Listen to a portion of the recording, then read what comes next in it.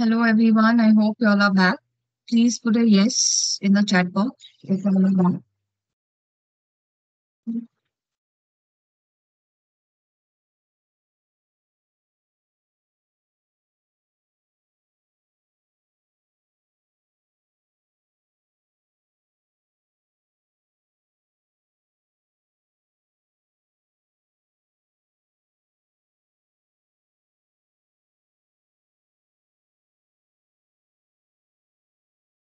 Okay, so now we are going to see how to create a simple blob storage and what is the difference between a blob storage and a data lake Gen 2.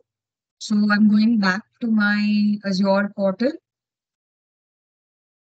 So you can search or either you can create a resource, okay, for storage accounts. So if you click on storage accounts, I have lots of storage account created, but I'm going to go and create a new one. And I'm going to select the same resource group that we had created when we saw how to create a database. And I'm going to give it a name. Your name has to be very unique when you are creating a storage account. Okay, this has been accepted. We saw the redundancies. So these are the 4 redundancies before we went for the break. Okay. And just that's it.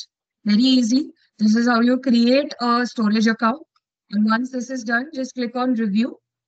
So they do a quick validation whether you have the money or not, whether you're complying with the governance or not. All of those things is done. And once that is done, you click on create.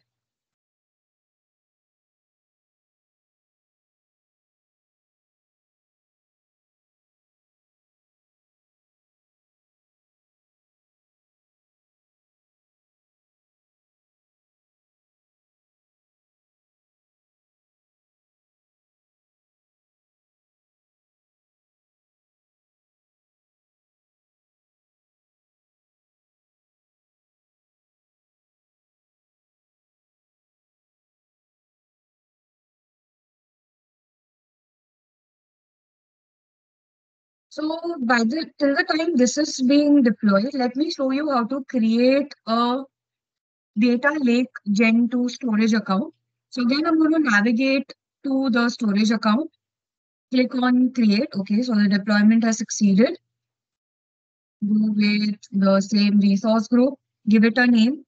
So I'll say data lake webinar storage 09 today.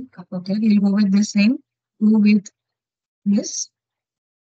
And in advanced, if you click, you have something called as enable hierarchical namespace. So like I told you, the main difference between a blob storage and a data lake is that a blob storage uses flat namespace. So any folder or anything that you create is a pseudo folder. Okay, it's superficial. Whereas a hierarchical namespace is if you create a folder in a storage account in the container, okay, that is going to be occupying space in the memory. It uses a hierarchy similar to our folder structure in the Windows operating system. Exactly the same way. Okay, so like if you enable this and you say review plus create,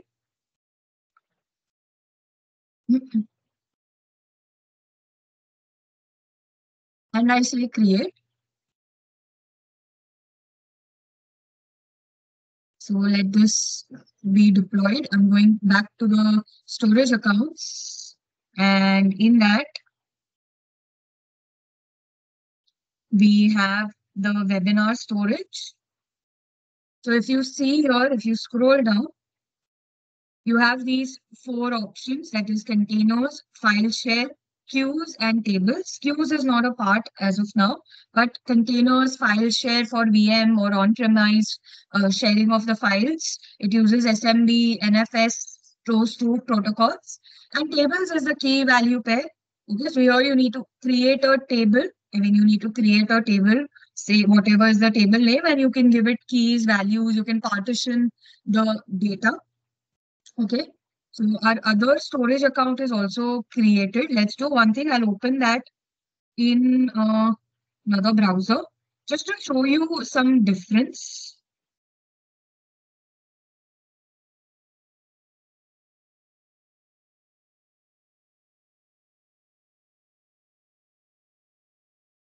And here I'm going to go to the webinar storage, which is my normal blob storage. So if you see here, observe the sign for containers. Okay. And if you now go to the data lake, and now if you see, observe for the containers, there are two different this thing. So the logos are different. Okay. One is a data lake and the other is a blob storage. So the symbol for containers here is different and the symbol for containers here is different. Okay. So what I'm going to do now in both this thing, I'm going to upload data. So I'm going to go with containers. And first of all, you need to create a container which will have your files in it. So I'm going to give it a name called as data and say create.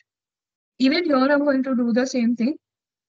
Exactly the same way it behaves. There is no difference between the two. It's just one uses flat namespace and the other uses hierarchical namespace. In data for the blob storage, I'm going to upload. So this is how you upload a file. Okay. From either you drag it or you browse for it. So I'm going to browse and I'm going to upload a image. So I'll just show you.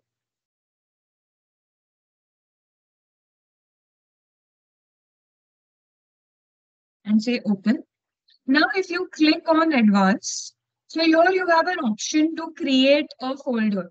Okay, if you want to store this particular file, okay, in a folder, you can do that. So I'll just say image as of now.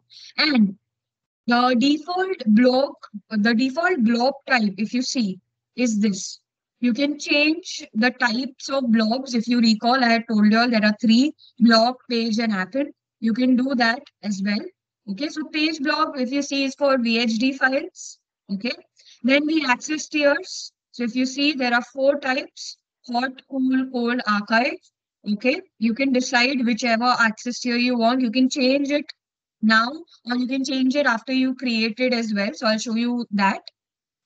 Okay, I'm going to go ahead and say upload. So if you see, an image has been created, okay, a folder with the name image, and I have my image inside that folder. And if you want to see it, you can just come here, click on edit, and you can see this thing. Overview, you can get the overview of this thing, of the image. If you want to change the access tier, okay, so you can just come over here and you have this option of change tier, if you see. So currently it is hot. You can either go with cool, cold, or archive. So I'm going to keep this as default one. Okay. And the same thing I'm going to do in the data lake. So I have my container data. Here also I'm going to upload the same folder, the same file. I'm going to upload.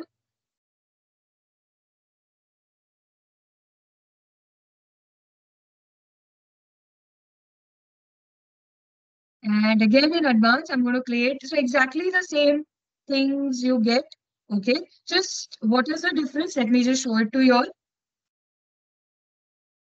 Okay, so the image has been uploaded. Okay, so now if you come to blob storage, and let's say you don't want the particular image, you want to delete the particular image. Okay, so what you can do, you can just click on this and you can delete it. But can you see you are not getting an option of delete in blob storage? So currently I'm in the blob storage, okay? And on the right hand side, this tab is for the data lake, okay? So if you see here, I'm not getting any option to delete the folder. And why is this?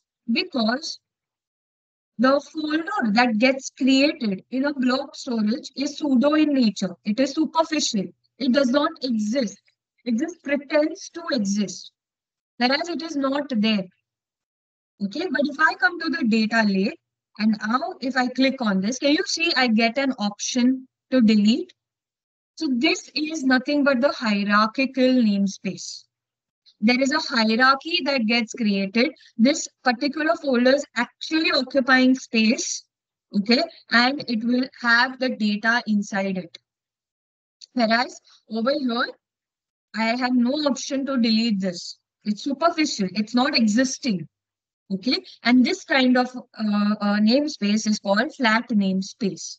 Clear?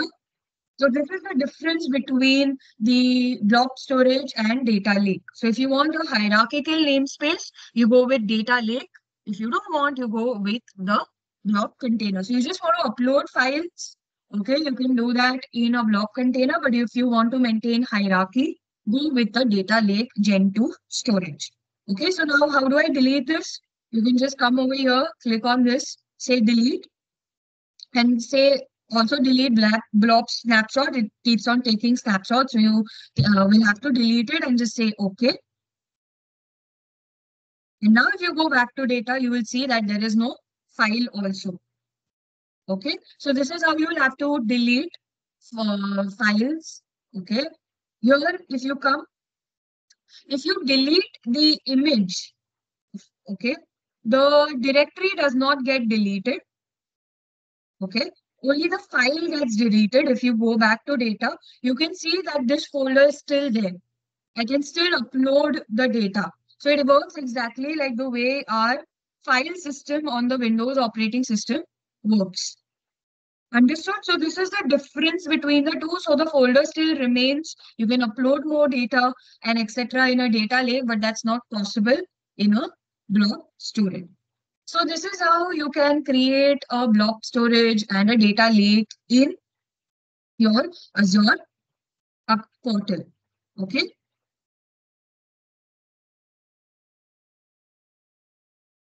Now moving ahead, we are going to see.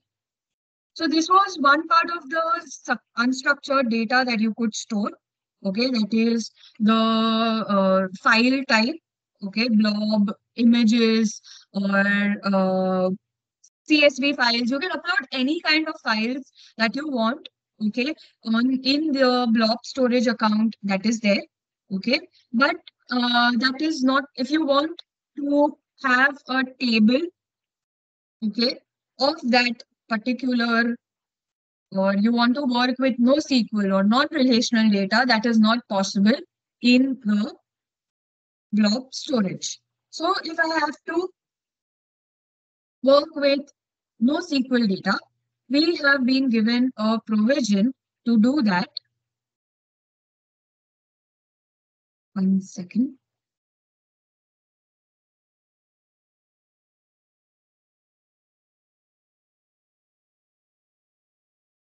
Yeah. Been given a provision to do that.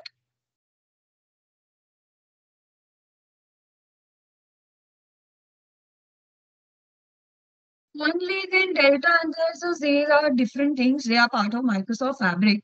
They're not a part of the data lake.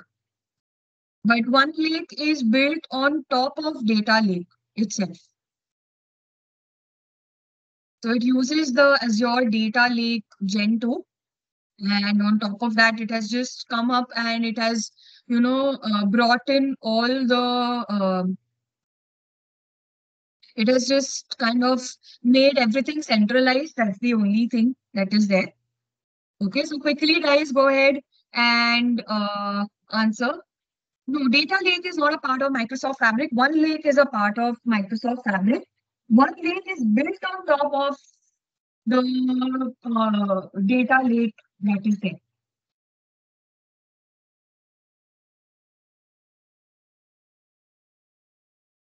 So guys, let me know the answer quickly in the chat box.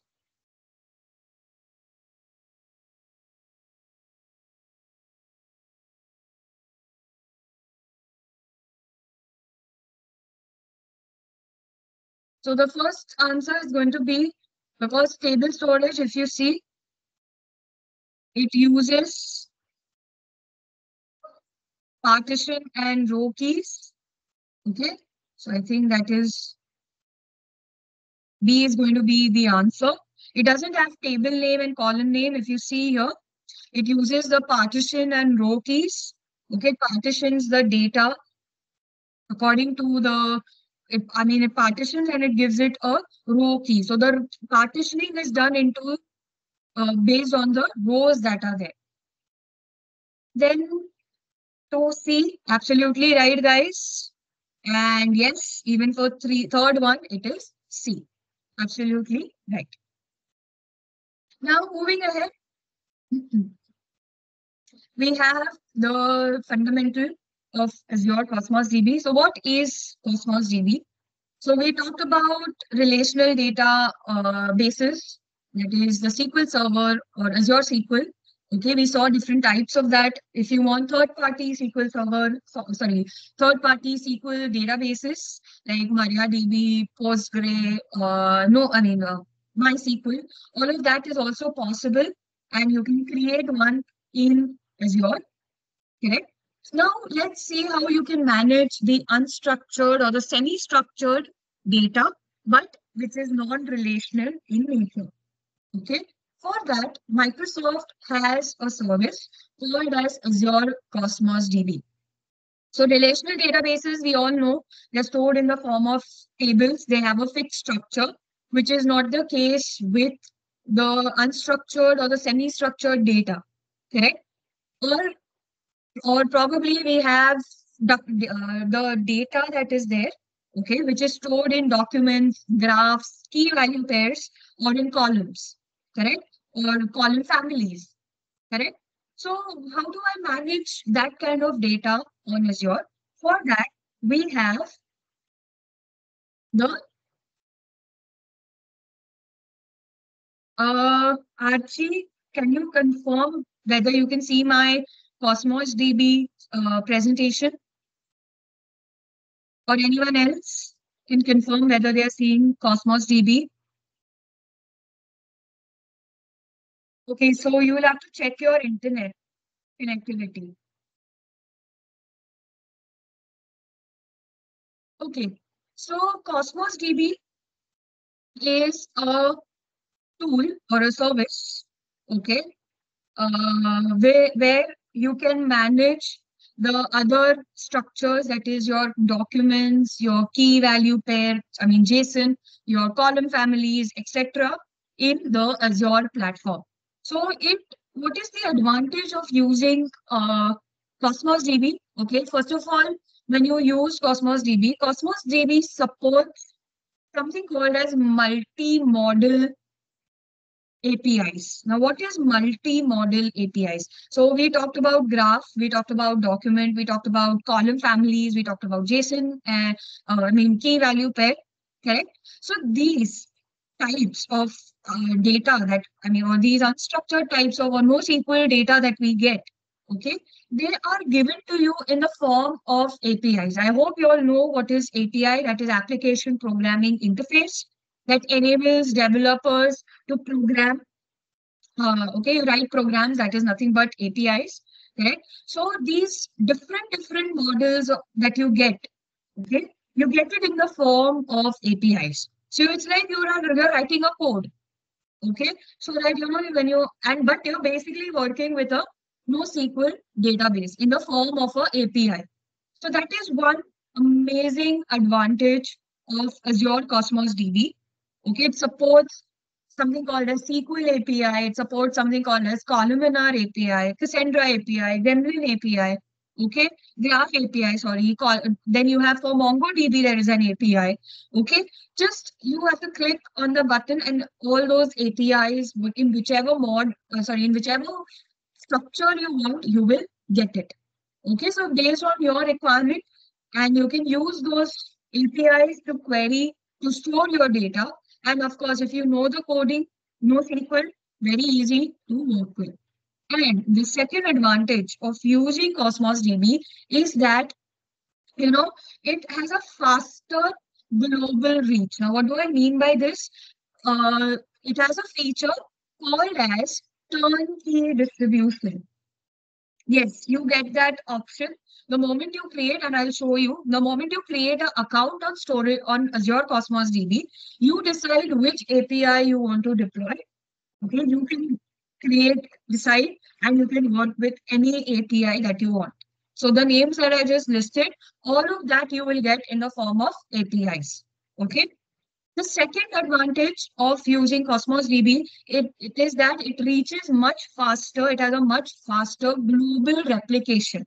Now, what do I mean by this? It has a feature called as turnkey distribution, which helps in making your databases available globally across the globe with just clicking on a button.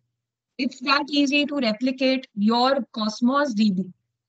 So you created an API, just turn the key, and your data is replicated to whichever countries you want with just a click of a button. So these are the two most advantages. I mean, the two most uh, amazing features of Cosmos DB.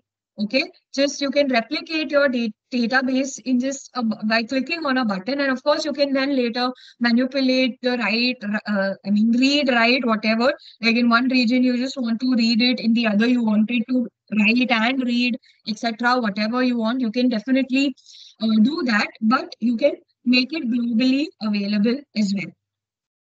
So these are the APIs that you will find in the Cosmos DB. So once you create an account, okay, on Azure Cosmos DB, these are the APIs that you get.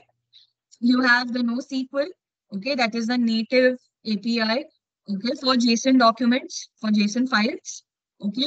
Then you have for MongoDB, which is for document, correct, which is a very popular database, I'm pretty sure, okay, all know about it.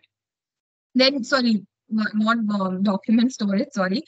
You have then for Postgre also, this is new that they have introduced. Table, you have for table. So there is a table storage. You have a table API also. So if you ask me which one to use, I would definitely go with the table API of Cosmos DB because you get to write APIs, guys. In table, you can't do that. You can't do any DDL or DML, nothing you could do. You could just store data in it, right? But if I want to query this data, write APIs, write queries to this, I can do that, which I can't do in a table storage.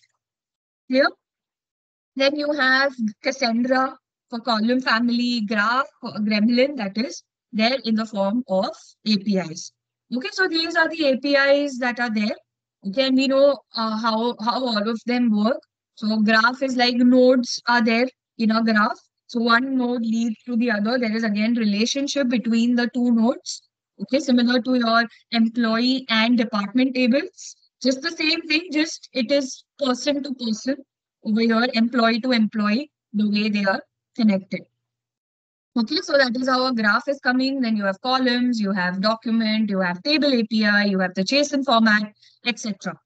Okay, so let's see how to create a simple Cosmos DB account. Okay, very easy to do. And I'm not going to show you, let's just see how to query one JSON representation. So I'm going to go ahead and go again to the portal.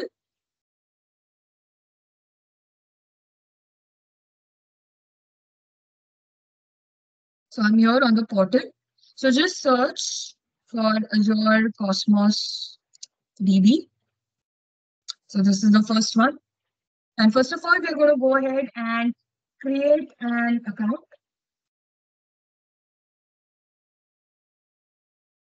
So just click on create account. So here, if you see, you have the options. So currently I am going to go with NoSQL. I'm going to go with this. Select the webinar resource group. Give it a name. I'll just say webinar Cosmos account DB, something like this. Let's see if it accepts. Okay. Keep the region as it is. Keep the things as it is because this we don't need to know. Okay. Uh, yes. So I think this much is okay. I'll uncheck this. Okay. And if you see here, you have an option to make it globally available. Just you have to click on these buttons, decide what you want, enable, disable, and your Cosmos DB will be globally replicated. Okay, so you can see how easy it is. And of course, then we saw the multi-model approach that is there. But of course, Cosmos DB accounts are very expensive. Okay. It is very, very expensive. So be very judicious, be very careful while creating one. Okay. You need to, of course, understand the compute and everything of this thing for scaling and managing costs, which is not a part of this. So I'm just going to go ahead and create. And it will take some time to create a DB listing. Yeah, you have to use the free one. So you have to keep, if you saw I had clicked on apply only. So you have to keep the free one. Free as long as, I mean, you have your Azure subscription and the money, you can use this. So it's all depending on the subscription that you have, basically.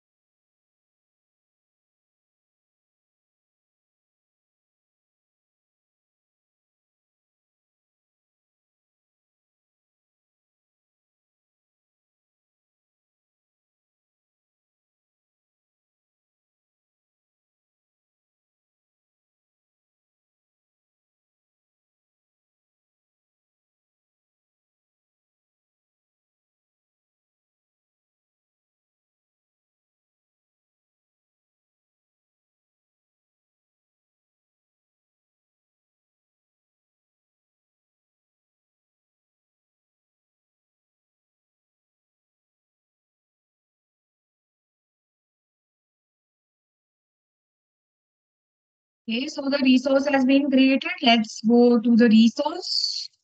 So I'm going to use a sample database. Okay, over here. So for that, I am going to go to the Data Explorer tab, and in the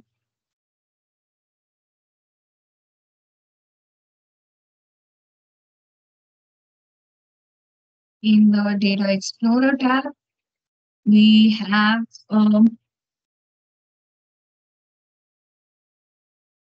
sample DB.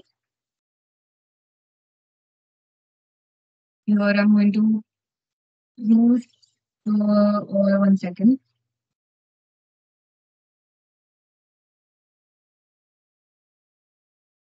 Yes, I'm going to click on this so that we get a sample DB. So I'm going to keep it the way it is. Review everything, just say new container and etc. So we are going with a sample database, and I'm just going to click on OK.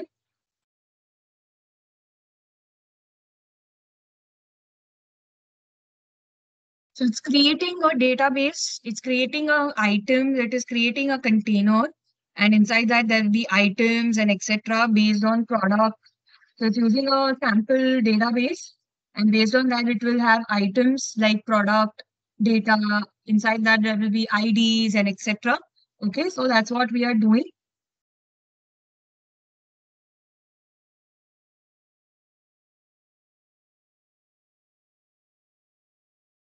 a container has been created, and inside that container, we will have the items that are a part of this. So if you see items,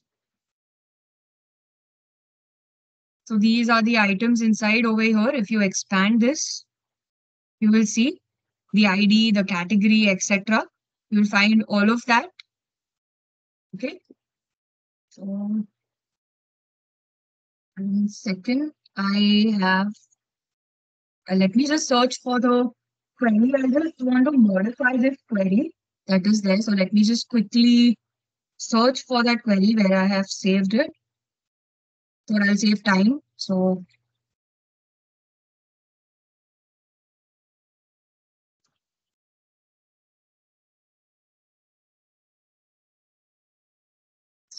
yeah, I found it. Let me just copy it.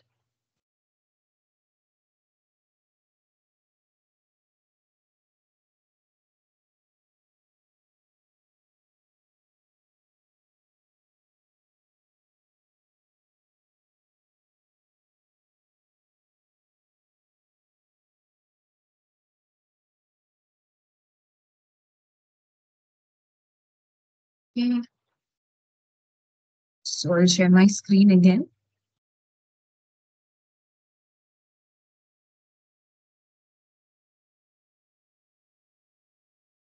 So what I'm going to do is I'm going to modify the query that is there using this. So we can just copy this and just say this, and let's run this thing.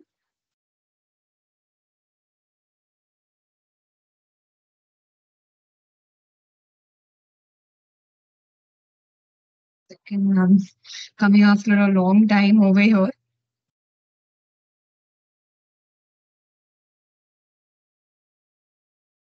Sorry, my bad.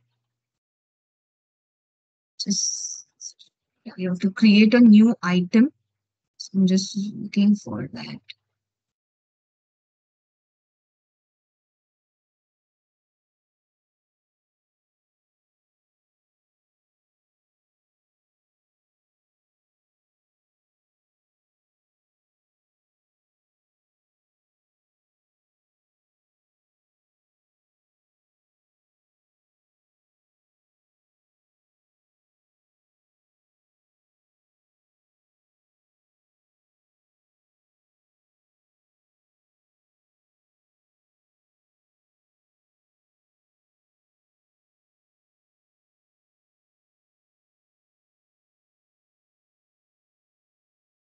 Item. You need to specify, you need to click on this and then you can get a new item. Just paste this and now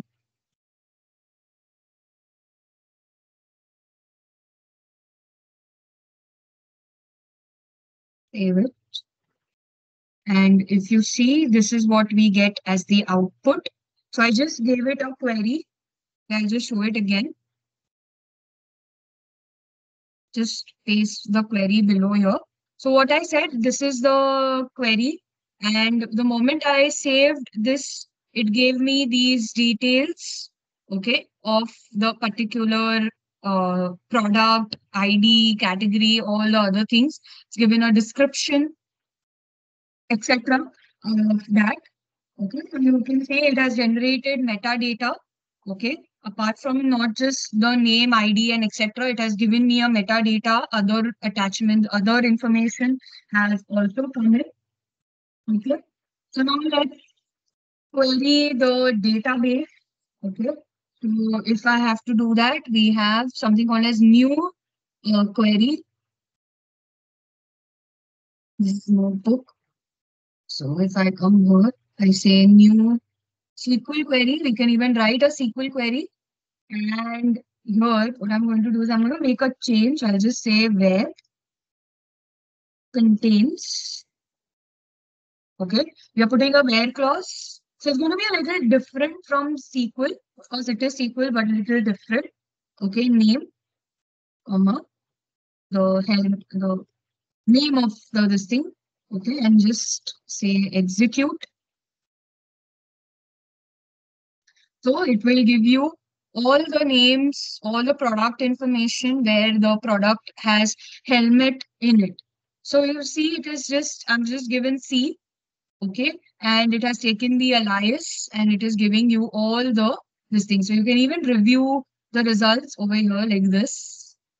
Just expand it, okay, and you can see the this thing. So along with the SKU and other information, metadata, it is giving you all the IDs. Okay. Everything is being listed down below. So this is just a simple example of how you can use a Cosmos DB.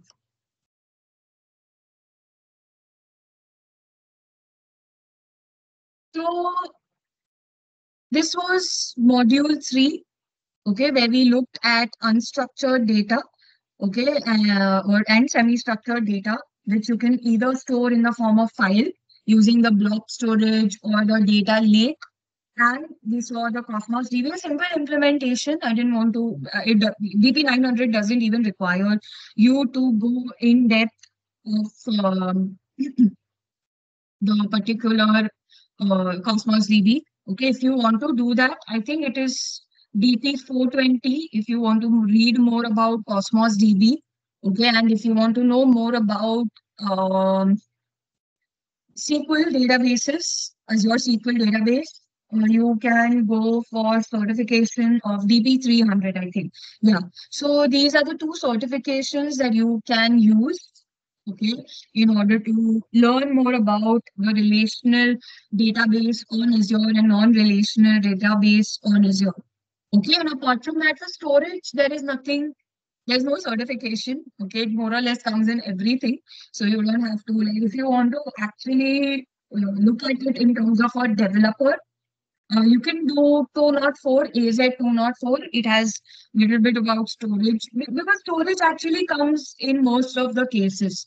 It is used, it is the most popular service of Azure. So it is used mostly across all the services. Okay. So now moving ahead, we completed module 3. Let's start with module uh, 4, the last and the final module. So up till now, what we did in the first module, we just talked about the basic data related terms. Okay, what is data, types of data, formats in or the way they are stored. Okay, what is a database, file format, data lake, data warehouse, what is ETL, ELT, what are workloads in data, what are the different roles in data. So this is what module 1 covers. Module 2 talks about the relational concepts of data. That is how to create, I mean, what is a SQL language, what is relational tables, okay, and the equivalent services on Azure for the SQL or the relational tables or the relational data. Then we saw the unstructured and the semi-structured or the NoSQL or non-relational data on Azure. Okay, we saw block storage, data lake, the difference between the two, and then we saw what is Cosmos DB and what kind of advantages it has. So let me just quickly do the quiz that is there in every this thing. So let's quickly do that.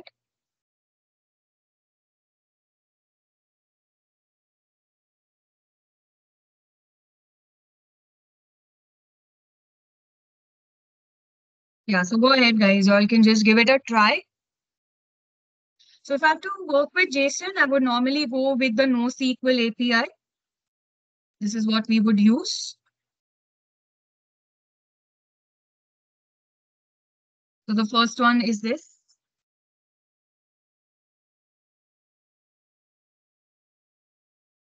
Yes, the second one, guys. So there are nodes, there are edges. Okay, in a graph, generally you would find that. So for the second one, the option is C, Gremlin. So Gremlin is basically graph, NoSQL data. And how can you enable globally distributed? So you have, like I showed you have the multi-writes that is there. Okay, for geo replication, for geo distribution, that is there. So the option is C. Absolutely right, guys. Clear? So with this, we end module 3 and let's start with module 4. So now in module 4, basically we are going to look at in-depth services, okay, big data analytical services on Azure. Because I told you all at the very beginning, data is very important and the volume, the velocity and the variety in which data is coming, okay, is huge. I mean, it is, the volume is high, velocity is really fast, and the variety, we don't know what kind of data will be there, right? I mean, it can be structured data, unstructured data, it can be semi-structured data, etc. Okay, it can be for OLTP, OLAP, we don't know. Okay, so we need to um, manage that data, do analysis of that data, because there is a very famous saying by Jim Bergeson. I don't know if you all know him, but he says that data will only talk when you make it talk, and that can only be done if you do analysis on top of it.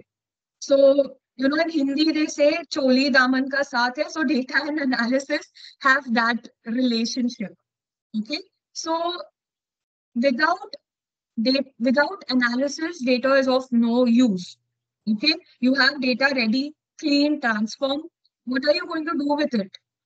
Either you do predictive analytics or you do descriptive analytics, do diagnostic analytics, something you would need to do in order to analyze the data. Okay, so this is what we are going to see in this module. We are going to see the different analytical services in Microsoft that will help you analyze your data. So we've already seen the common features of large scale analytics, where I talked about OLTP, OLAP. Okay. So when we are working with analysis, okay, then I told you all it is up to the you have to either ingest data, okay, or integrate data through the ETL or the ELT processes, okay. That is the first element or the first stage in an analytical solution. And I told you all sources of data can be different, right? Data can come from various sources. The data format is not the same. It is different for all. Okay, so we need to capture that. The data can be real time. It can come in streams after 1 minute, 1 second. If it's an IoT data, if it's in batches, like how you do your credit card analytics. Okay, so that also makes a difference. Okay, so you need to understand the data in ingestion, integration, and the movement. Okay, so that's the first step. Once that is done, you, like I said, there is a load. You need to sync, you need to give it to a destination. Correct. So if I have to do that, you need to decide on the data store. And when you're working with analytical data or OLAP, okay, the two important stores are the data lake and the data warehouse. Okay. So the data warehouse is for relational data and data lake is for the unstructured, semi-structured data that is there. And then once that is done, you can apply all the data modeling, create relationships. Okay, data modeling is nothing but that. Create star schema, snowflake schema. Okay, those are heavy concepts. It's pertaining to data warehousing. Okay, you need to know that, understand what is a fact table, dimension table, etc. All those things come. Okay, but you don't need to know in DP-900. If you do data, so this job is basically of a data engineer. Okay, he or she is responsible, apart from ETL, ELT, cleaning, transformation, they also have to do data modeling. Okay, where they are supposed to model the data. Okay, you have 10 tables, which will become a fact table, which will become a dimension table. All of that is done by the data engineer. Okay, then finally, like I said, you can give that data either to a data analyst or a data scientist, depending on what you require.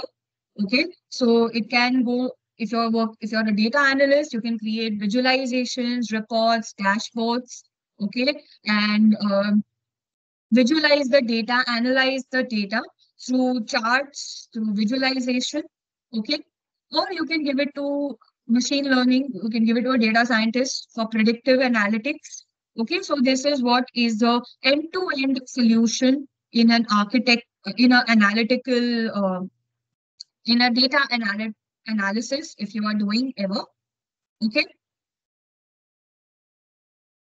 So when you're doing large scale analysis, okay, you need powerful engines.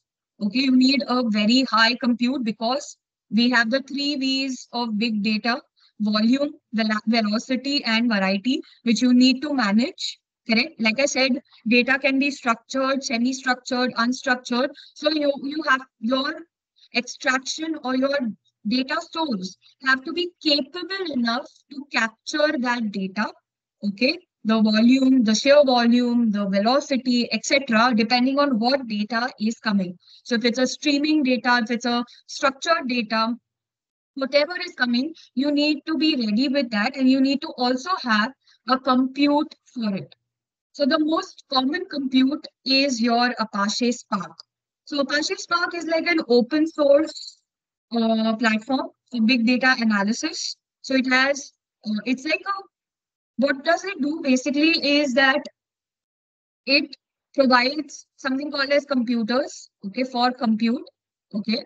And inside the computers, you can have something called as worker nodes. So like I gave you the example of the project, okay, instead of giving, you know, all the tasks related to the project to one person, what do? You segregate them, you distribute it among a team so that data or the project is executed much faster.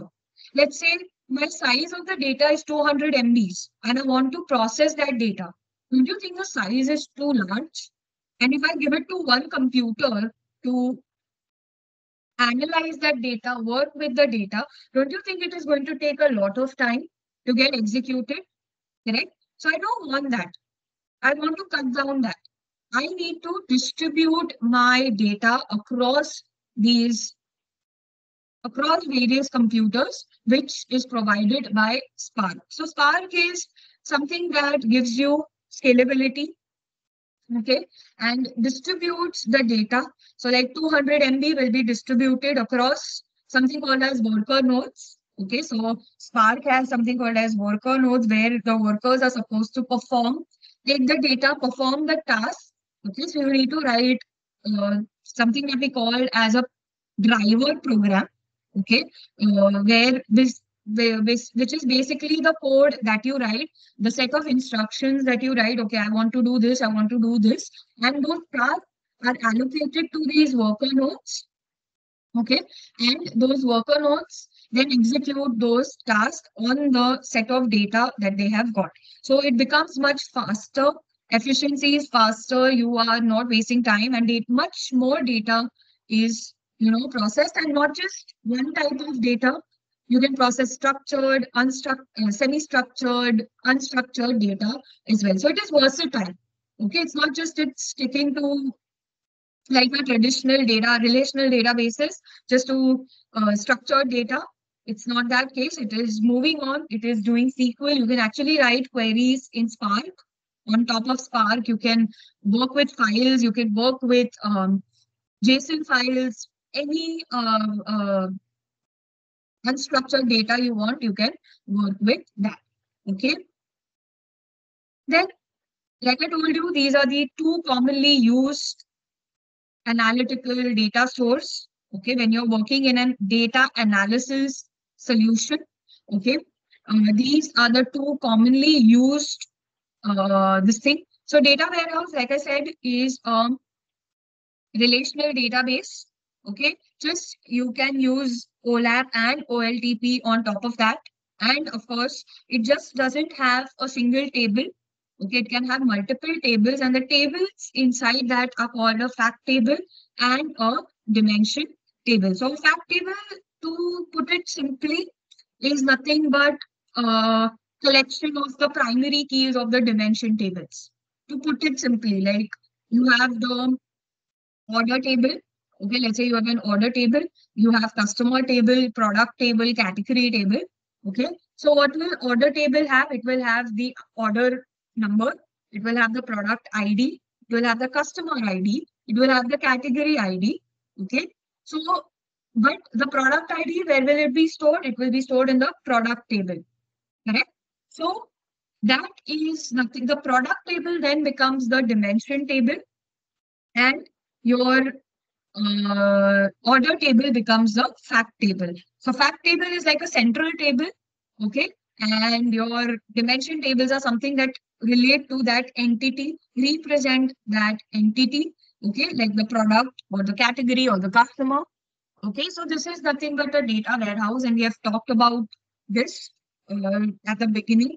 Data lake house, it's the same. Okay, it's nothing but where you can get files and you can use Spark on top of this. So when you're working with data warehouse, you're using the SQL engine, but when you're working with a data lake, okay, you're using the Spark engine. Okay, and it's the same. Like here you have files, here you have tables.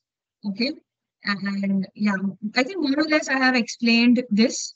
Okay, so here you will have, since it is based on Spark, okay, so Spark has a library for streaming, for doing machine learning, for doing SQL. Okay, so there are libraries for it as well. Not just that, you can even write different programs, APIs like Python, R, Scala. Okay, if you're well versed with it, you can use those programming languages as well.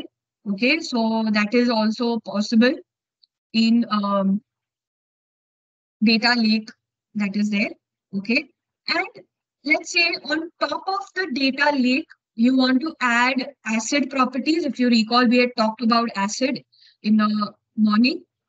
Okay, ACID, ACID, ACID.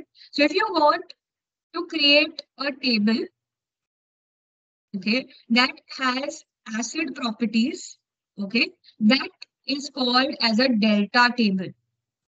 Okay, it is called as a delta table, or you basically are creating something called as a delta lake. Okay, so on top of that, if you want to do on a data lake, like you have a file, okay, what you can do normally, you can't query a file, but since you have Synapse and Analytics and all, you can do that. But basic queries you can write. You can't write complex queries on top of that. You still need to convert it to a database and etc. But let's say you want to apply ACID properties on that file. Okay, you can still do that by creating a delta table. Clear? So this is what you can do. And when we talk about Microsoft Fabric, and I told you all that it is based on data lake, and that data lake has a feature of one lake. So one lake, what it is doing normally is that when we are getting data from multiple sources, so we know that we want the data at times in in a relational format, that is table format, right? At times we want the table in the form of files. Okay, and for that we are spending, or we are creating two different stores, that is a data warehouse and a data lake. Correct? We are basically creating two. And what is happening? We are creating, for the same data, we are creating multiple copies in two different stores. Correct? So one copy is of in the tables, and one copy, and one is using a SQL engine, and the other is using what? It is using Spark, and you have the copy of that data over there. So what does one lake do? Okay, one lake says, let's centralize this. Okay, let's bring all of them onto one platform. Let's create only one copy of the data. Okay, so it will not make multiple copies. It will say, okay, you want data in table, no worries, you will get it. You want table, you want data in files, no worries, you get it. Basically, it is combining the capabilities of these two, and it is putting it in the form of a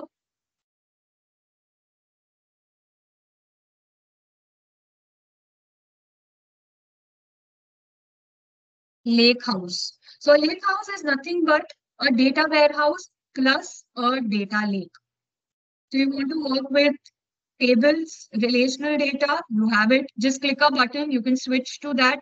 You want to work with files, just click a button and you can switch to that. So one lake with the help of a lake house, okay, helps you give the flexibility between the data warehouse and the data lake by creating one copy of that data. So what will happen? You're not having one copy here. You're not having another copy over here. One in table format, one in file format. And you have to, switch between the two all the time. So they have eliminated those silos, they've broken down them, and they have combined the two onto one platform. So that is what is basically one lake. And of course, apart from that, you have multiple more things on one lake. Okay. So now let's talk about the services that are there that one can use in order to work with data analysis on Azure. Okay. So you have, and these are all, let me put it again, they are PaaS. Okay. The platform as a service. So Synapse is nothing but something that is a data engineering tool. Okay. It is a tool that is used by data engineers mostly, and basically, Fabric is something that is based on top of the Synapse. So if you know Synapse really well, Fabric is something that you know. I mean, you will know Fabric. You don't have to put in extra efforts. Okay, so Synapse is basically a big data, large scale analytical tool. Okay, you can do everything on one place. It gives you the flexibility of a data warehouse, data lake on one platform. Okay, just the only challenge over here, okay, even other thing that it gives you is integration or ingestion of data or data movement through the pipeline feature, which is only in Azure Data Factory, that is ADF. So Azure Data Factory is the ETL tool of Azure, where you can, uh,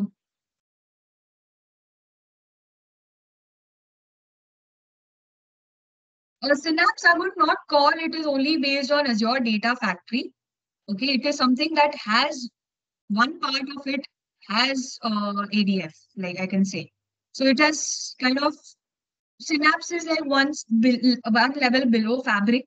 Okay, it is PaaS. Okay, and you can work with relational database, I mean, work with data warehouse, with data lake, create pipelines on one platform. Okay, you can create something called as serverless.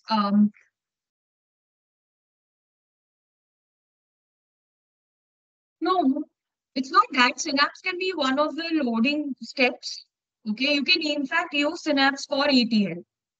So it's just a tool to do. It's not that you have to shift it or anything. So I'm just listing down the services that are there in Azure. Okay, you want to do ETL, you have ADF, that is Azure Data Factory, you have Synapse.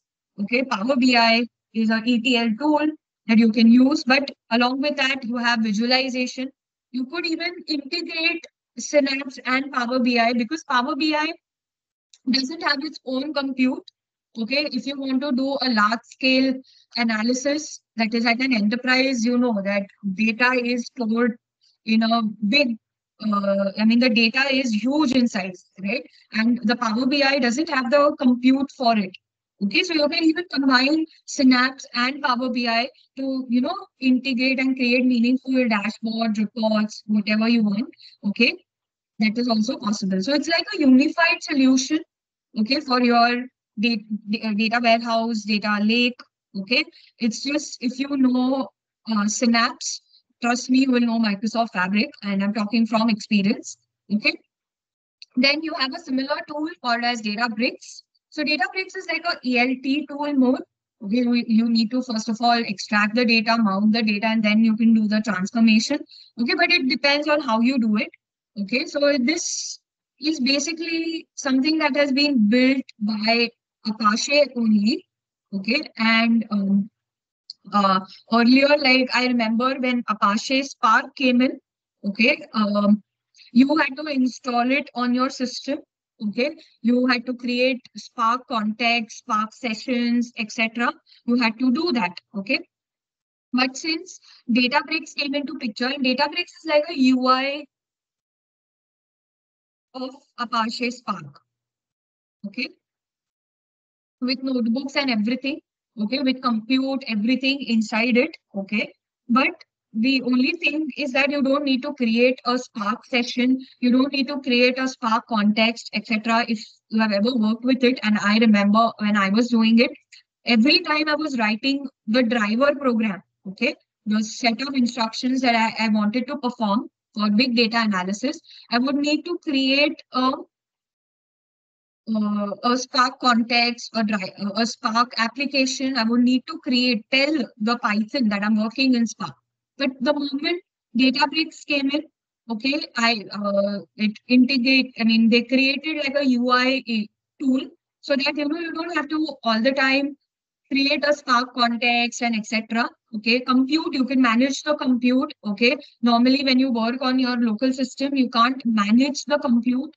Okay, at times you do need more worker nodes, you need more computers, right, to manage the size of the data, which is not possible on premise or on your system. So that's what Databricks did. It said, okay, we'll create a UI tool, okay, for Spark. Okay, and now what then they did is that they came in collaboration with Azure. Okay, and they said, okay, we will the ones who already have a Azure account need not create a separate Databricks account. Trust me, Databricks is a different organization. Okay, there you would have to earlier create a account of your own and etc. Then only you can use the Databricks service. But if you are a part of Azure, you have the account on Azure, you have a subscription of Azure, you can definitely then use Databricks. So this is what they did. They came in collaboration with Databricks and they got it onto this thing. So you can do the same things that you did in Synapse on Databricks. So they are more or less the same tools. It's just that Synapse has the integration, has ADF also inside it. Okay. And in Databricks also, and in Databricks, you can do machine learning, you can do data engineering, cleaning, transformation, all of that is there. You can do SQL, manage SQL data, work with data warehouses also. They have compute for that now also created. So yeah, that is also possible. These are almost, guys, these are all more or less the same services. Okay, there's nothing different among them. And then finally, you have the Azure HD inside. So before Spark came in, okay, there was a big data processing tool called as Hadoop. I don't know if you have heard of it. Hadoop, HA.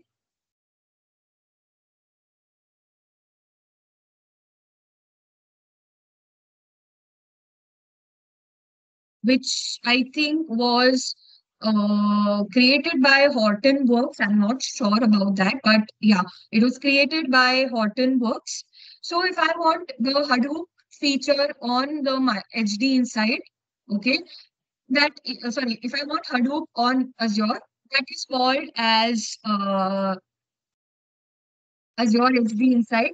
So if you know how to use Hadoop, okay, for big data analysis, okay, you can go with the Azure HD inside. This actually takes, then you have the Kafka, but Kafka was actually invented by LinkedIn, if I'm not wrong. So yeah, but still for streaming data, event streamings and all real-time data, you can use Kafka. You can use Spark also, which is but the earlier Spark that I was talking about was Apache.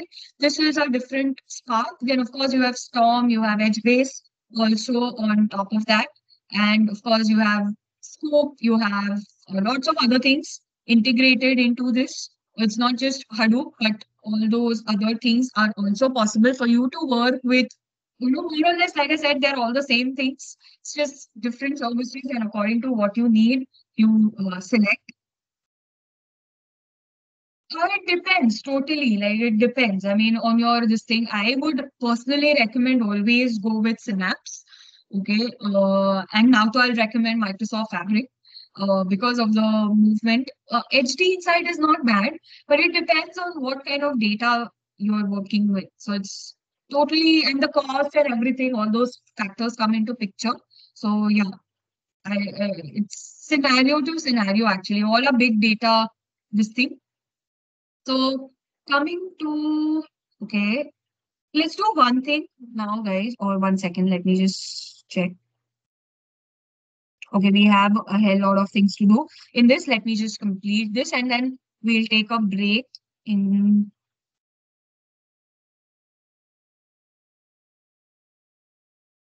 yeah, we'll take a break shortly in like 10 to 15 minutes. Okay. Yeah, coming to Microsoft Fabric. Okay, so like I told you, all the services that I mentioned right now, they are all platform as a service, correct? They are, I'll put in a scenario for you all. Like I remember I was, before Microsoft Fabric came into picture, I was working on a project, okay, where I had to ingest real-time data, okay, from IoT devices. It was monitoring the temperature, simple project, but still very relevant to this thing, okay. And I had to get that data, and I had to create visualization using Power BI for that data, okay. So when you have worked with Power BI, so Power BI is a data visualization tool, etc. I will be talking about that shortly. Okay. I remember like my sir, I told my sir or my mentor that, this is not possible. If I want to get real-time data, okay, I would need a premium license of Power BI. And premium license is very expensive. It is ranging in lakhs of rupees. Okay. So, uh, uh, so he's like, you don't have to use premium license. I want you to create a pipeline, okay, where you get data from IoT devices and you display it on the Power BI, or you use the Power BI desktop for visualization. Okay.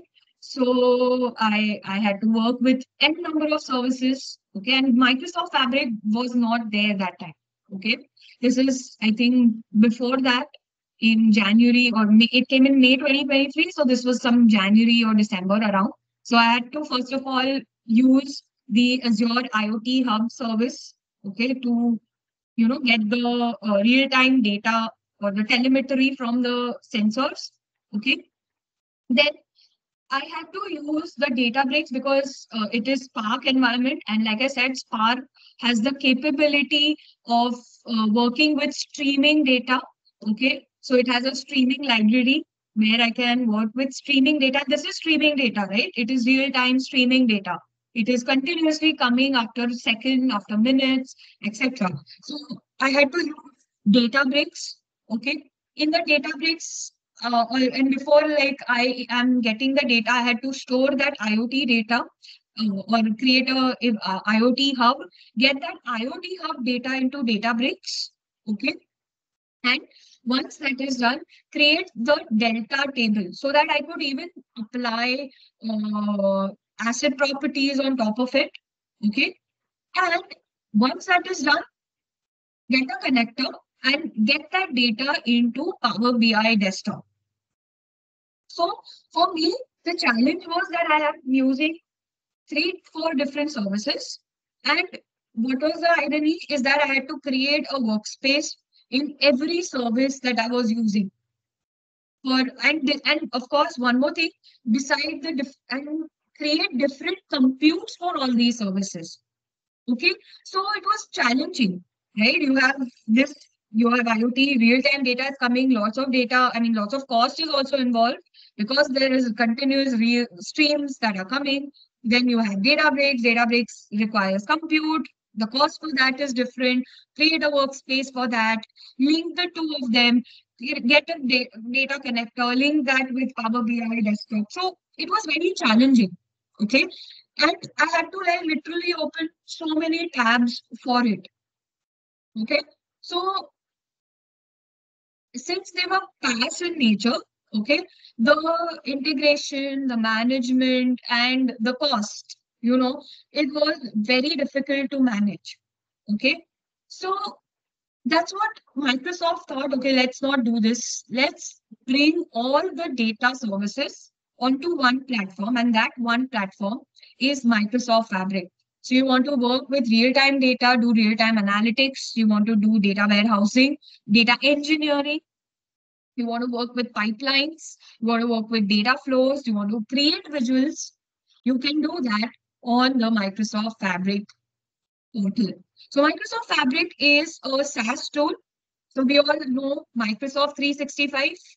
We know there is something called as Word on it. There is Excel. There is PPT. There is Outlook. There is Forms. There is a number of services. What is that do we need? We need a license to use those services. Correct? E3, E5. I don't know if you have ever heard of those licenses. We need to have those licenses in order to work with it, and an organizational ID. Correct? You need to be a part of an organization. So the same concept Microsoft picked up from M365 and it has applied to the data services of Azure. Okay. So what did they do? They said, okay, let's create SaaS solution, and let's even cut down something called as, making multiple copies of data. Let's even break down that. Let's centralize the data. Like how, have you all ever used OneDrive? Have you all worked with OneDrive, guys? I'm pretty sure many of you all have used OneDrive, or right? We all use OneDrive, right? So what is the advantage of OneDrive? Why do we create OneDrive? What do you all upload on OneDrive, right? Why do we need OneDrive? Can anyone tell me in the chat box? Okay, fine.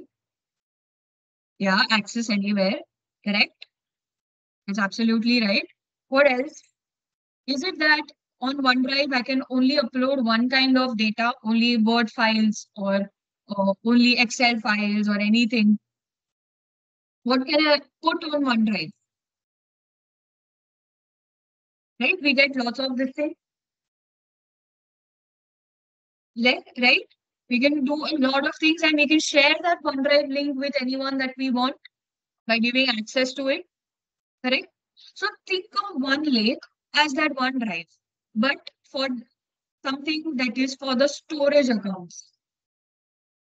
Okay, so you bring all the data onto one place from different locations. Okay, and without duplicating, you can move across these services on Microsoft Fabric.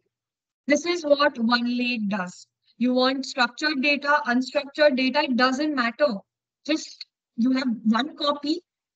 You store it in a file format, you will get it in the form of table. You will get it in the form of data warehouse. Whatever form you want. You want it in the form of real-time data, store it. You will can do that at one specific location, and that is your one lake. So one lake is that which is similar to your OneDrive. You can upload videos on the OneDrive. You can upload Excel files, Word file at one specific location. Why can't you do that with your data? Why can't you have it for your data storage? So that's what one lake did. And it said, okay, let's keep the format also same. Let's keep, okay, even though you're storing it in the form of data, you're storing it in the form of files or tables, the format for me is going to be a delta format. I am going to store the data in the form of delta. So you write anything, you want to work with SQL, no worries. You want to work with fine, no worries. It is at one location. Then if it is at one location, don't you think governance will be easy, management of the data will be easy? Who gets what right becomes easy because it is all lie with the admin. So whoever is the organization admin, so sadly in my case, I'm not the admin. Okay, so whoever is the admin, there are lots of concepts in Microsoft Fabric though. Okay, but yeah, like the tenant and all of that. So the tenant, okay, and etc.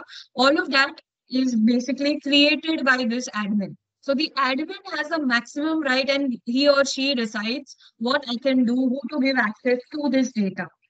Okay. So this is what One Lake did. Clear? So this is the SaaS tool if you want to do the different services for big data analysis. Okay. Then I'll just show you all a quick demo I'll give you all about this. Okay.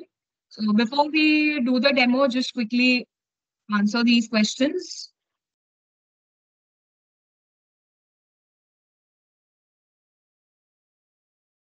Can you tell me what is the answer for the first one?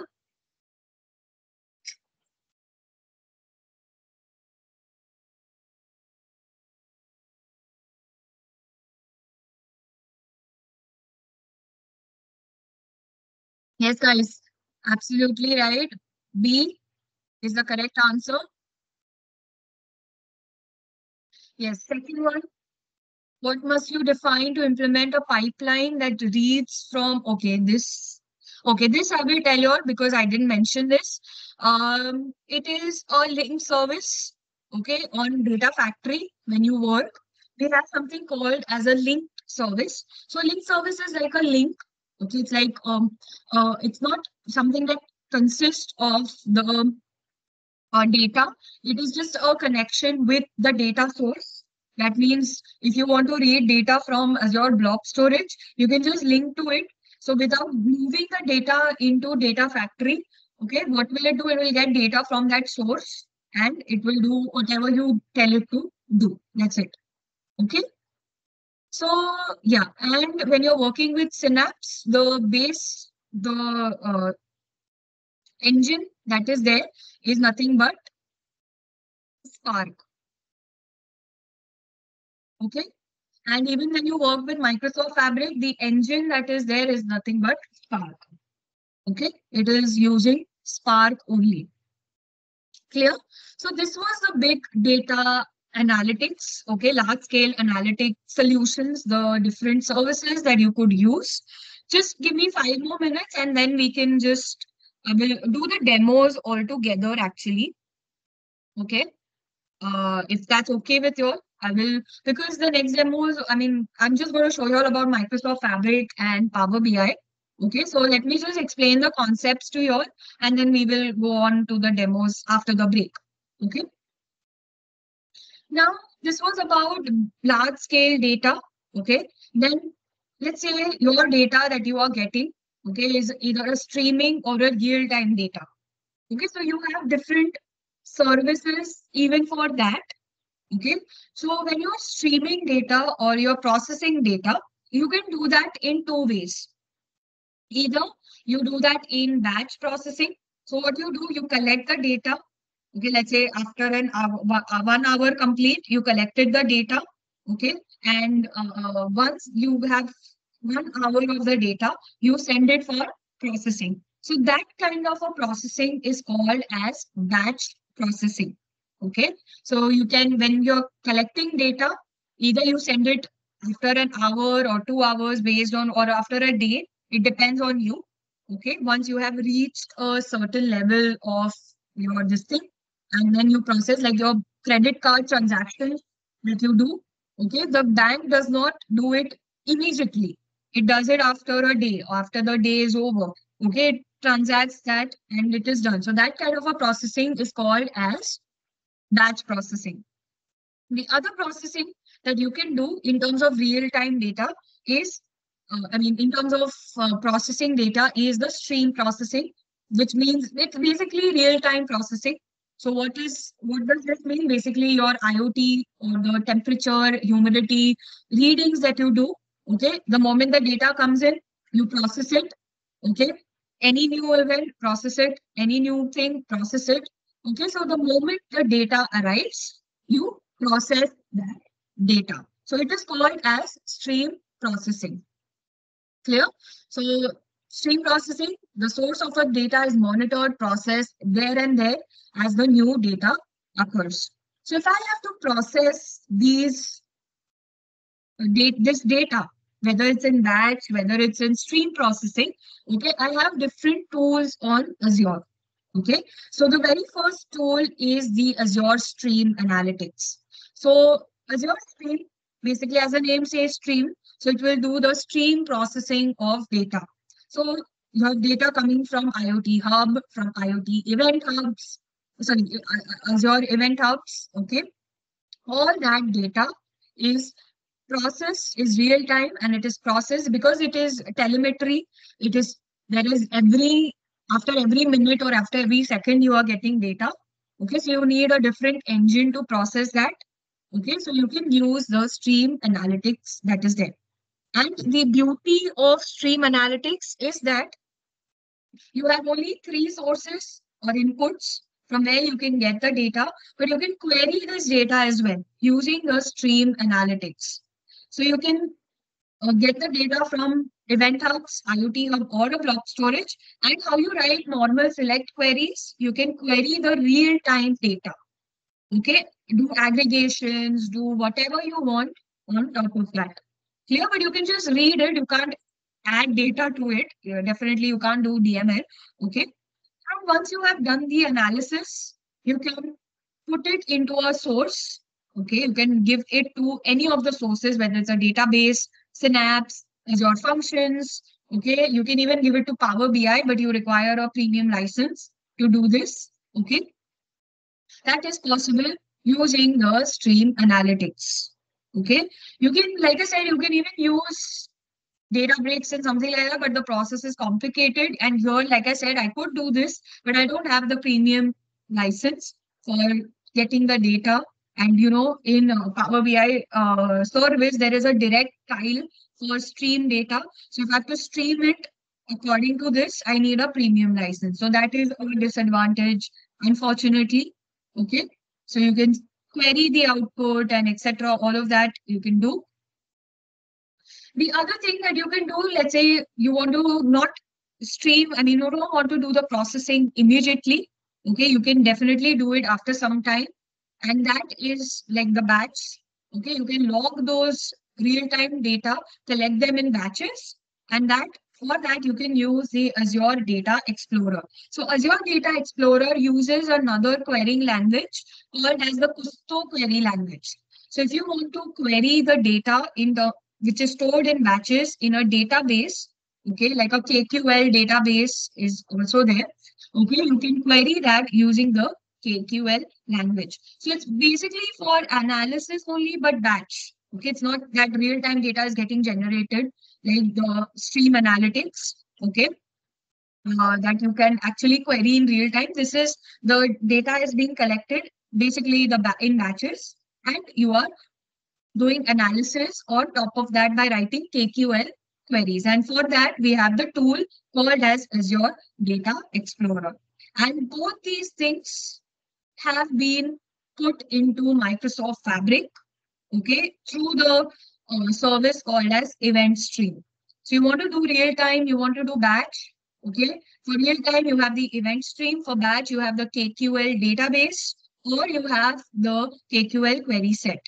Okay, all these three things have been integrated into the fabric.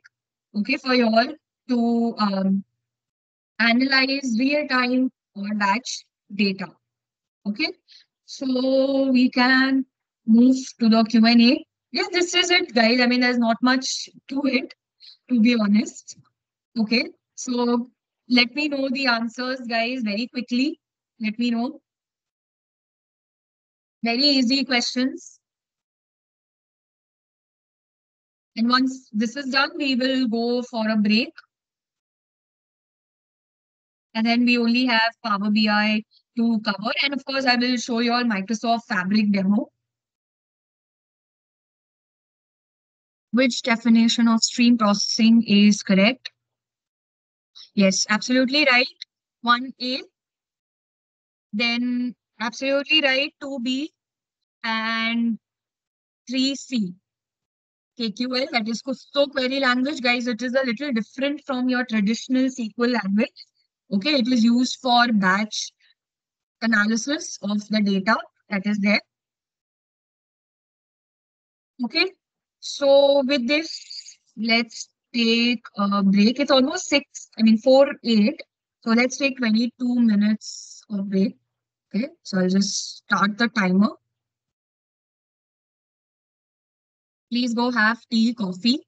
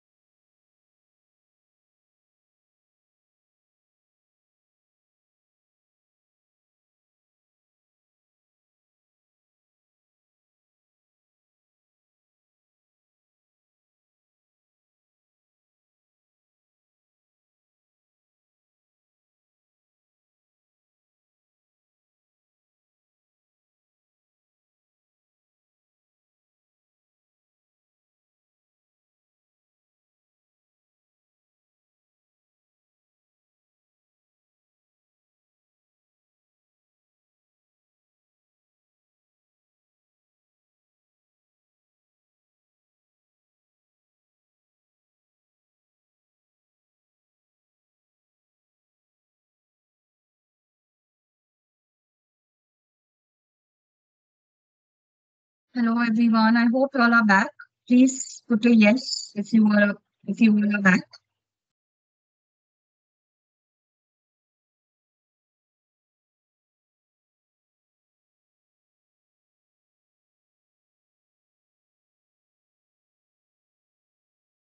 Hello. Am I audible? Hello.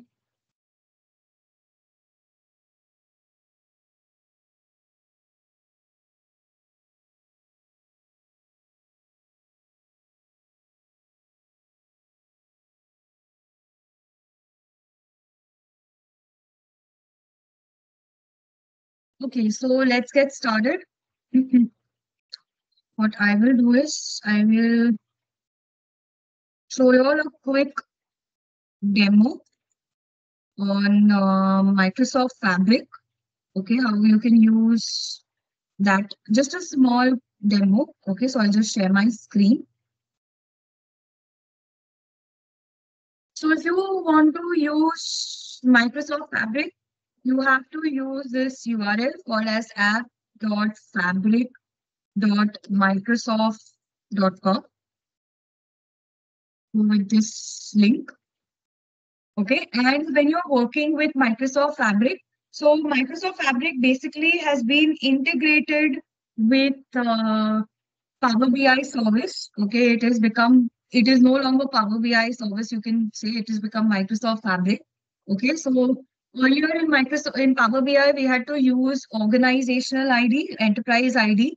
Okay, the same thing you have to use here because Microsoft Fabric has been created for business users, okay, enterprises. So you need to have enterprise ID. So I'm entering my enterprise ID over here.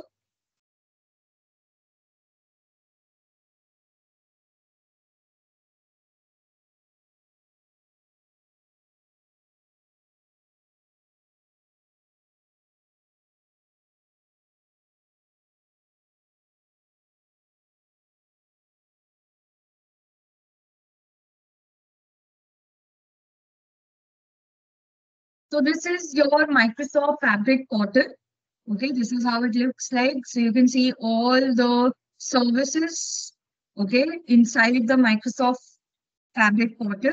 So if you come over here, you can see that there are services pertaining to Synapse. So like I said, Microsoft Fabric is nothing but one level up of Synapse. Okay. And you have other services which are listed down over here. So let's switch to the data engineering. And what I'm going to do is I'm going to create a simple copy activity, okay, similar to our data factory that we do. Okay, I'm just going to get data. So it's a simple demo. You don't have to worry much about this particular thing. But before that, I need to create a workspace. So workspace is like a place where you put all your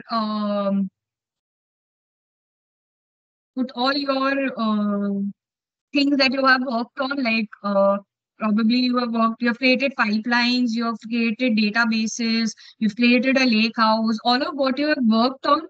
Okay, if you want to centralize that, if you remember, I had told you all that I had to create different workspaces for every past service, right? For Databricks, for Synapse, for Data Factory, I had to create different workspaces. So that has been overcome in Microsoft Fabric. Just 1 minute.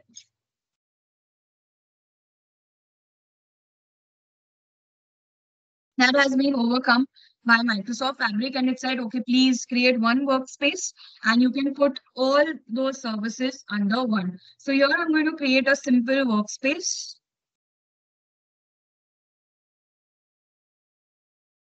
and just say go with advanced and okay, just say apply as of now.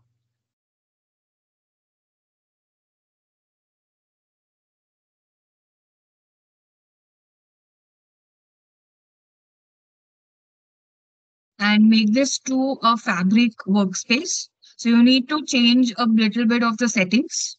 So that's what I'm doing.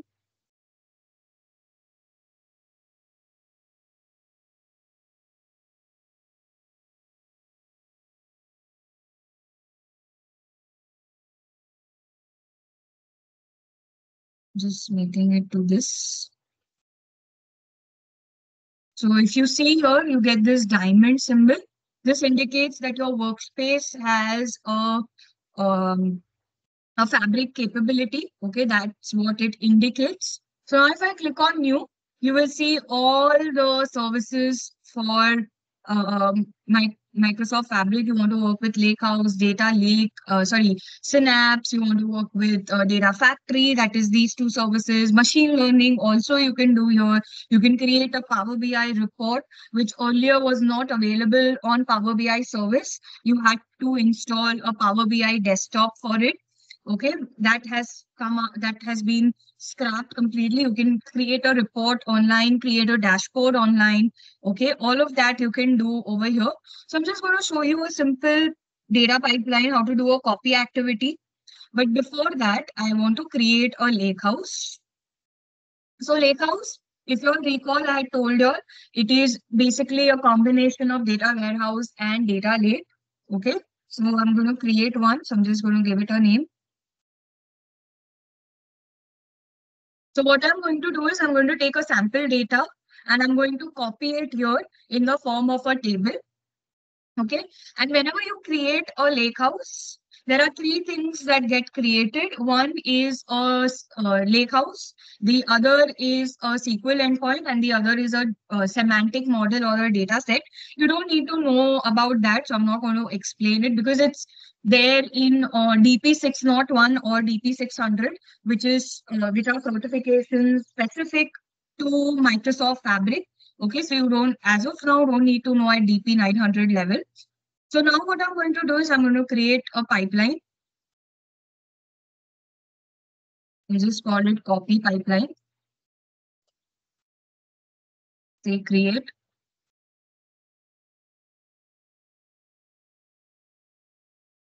You don't have to implement anything, guys. You don't have to, you just have to observe. It's a webinar, first of all. So you don't have to implement anything. And if you want the recordings, you can subscribe to our YouTube channel and there you can get the recordings. So you don't have to perform anything. So it's okay. Like if you miss a few steps, you're not implementing anything. Okay, so we are going with a copy activity, a simple copy activity I am doing. So, in by doing this, you can even come to know how Data Factory works. Okay, so I'm just going to click on this. And I'm going with the sample data that is there. Okay, I'm just going to use this retail data that is there. Just say next. And I'm just going to take all these tables. Say next. Now what I'm going to do is I'm going to load these tables, or let's just select one table as of now. So I'll go back. I'll just take this city that is there.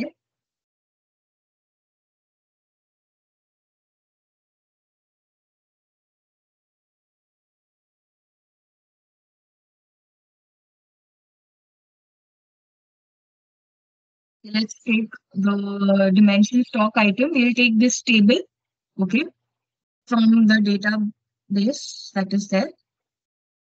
Say next. And I'm going to load it into the lakehouse that we have just created. So I'll just select this, say next, say select the one that I have already created. So you select the existing lakehouse and I'm going to say next. And I'm going to say, please load it to a new table because I don't have a table that I have created. Okay, you can even do the schema mapping over here. If you see, it is doing a schema mapping. So you can import schemas, do a new mapping similar to your data factory. Okay, you can definitely do that. And we are not going to go for enable partitioning. Just say next and say save plus run. So what will happen automatically the moment it saves, it will start executing the pipeline. Okay. And we'll get the output below over here.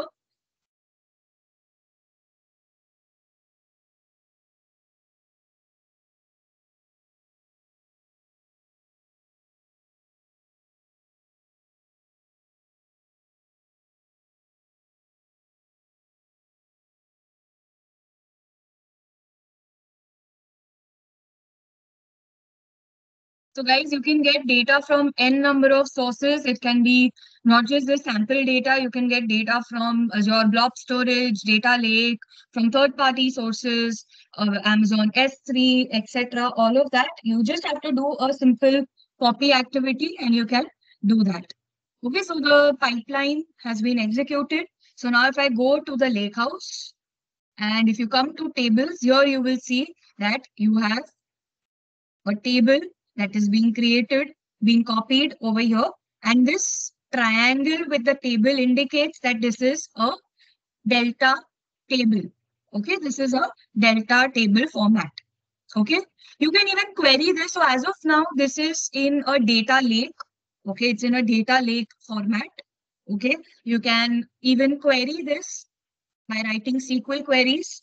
Okay, so this format is delta table, which is nothing but one on above the data lake that you can write asset properties. It is that table. But let's say you want to work with a traditional relational data, SQL data. So on the right side, you have this drop down. Get still creating an endpoint.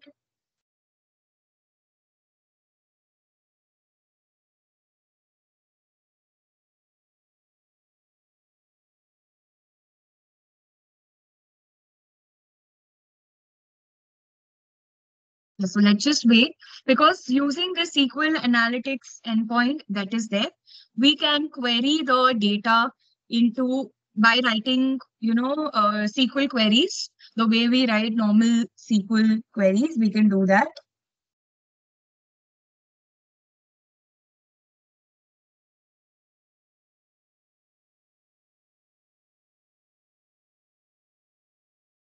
Shouldn't take this much time, but I don't know why. You just refresh.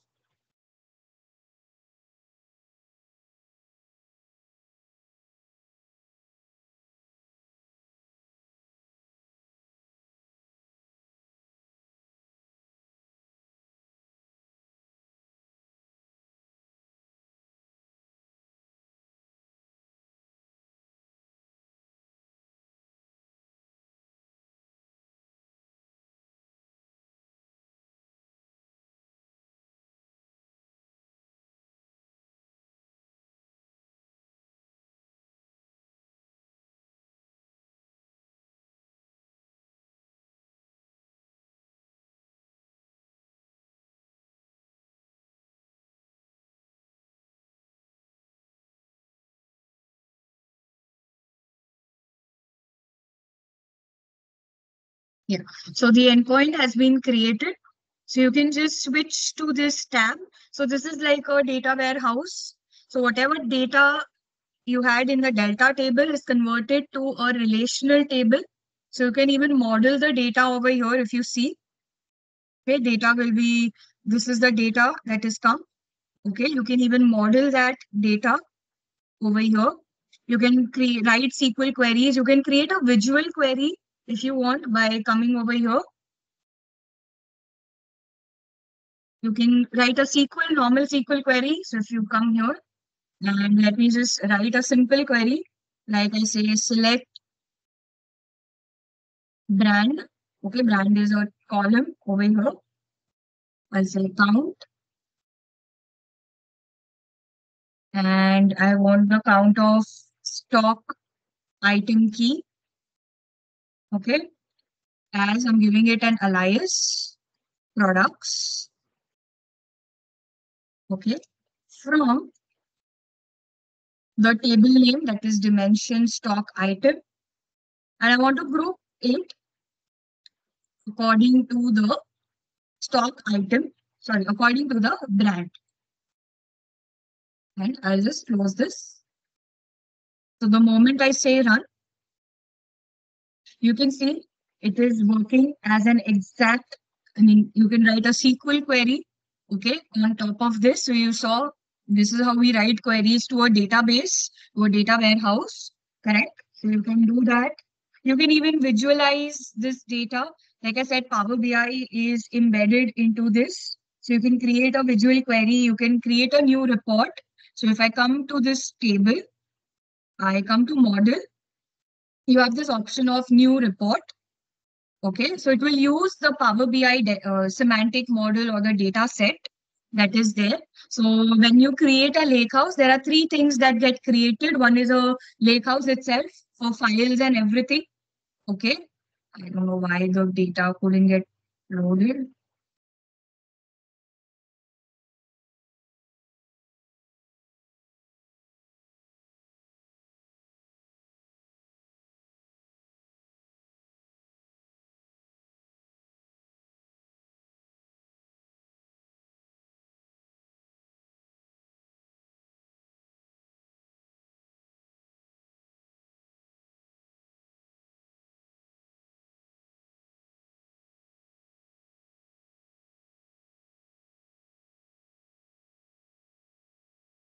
Okay, as of now, there's some server connection issue. Okay, let me just do one thing. Some network problem I think I'm facing, or probably there's some server issue at the at the region level. Because of that can be a problem. I can just show it to you in my other this thing. So you can create reports here also. So this is what I have worked on Microsoft Fabric. Okay, like if you want to see a report,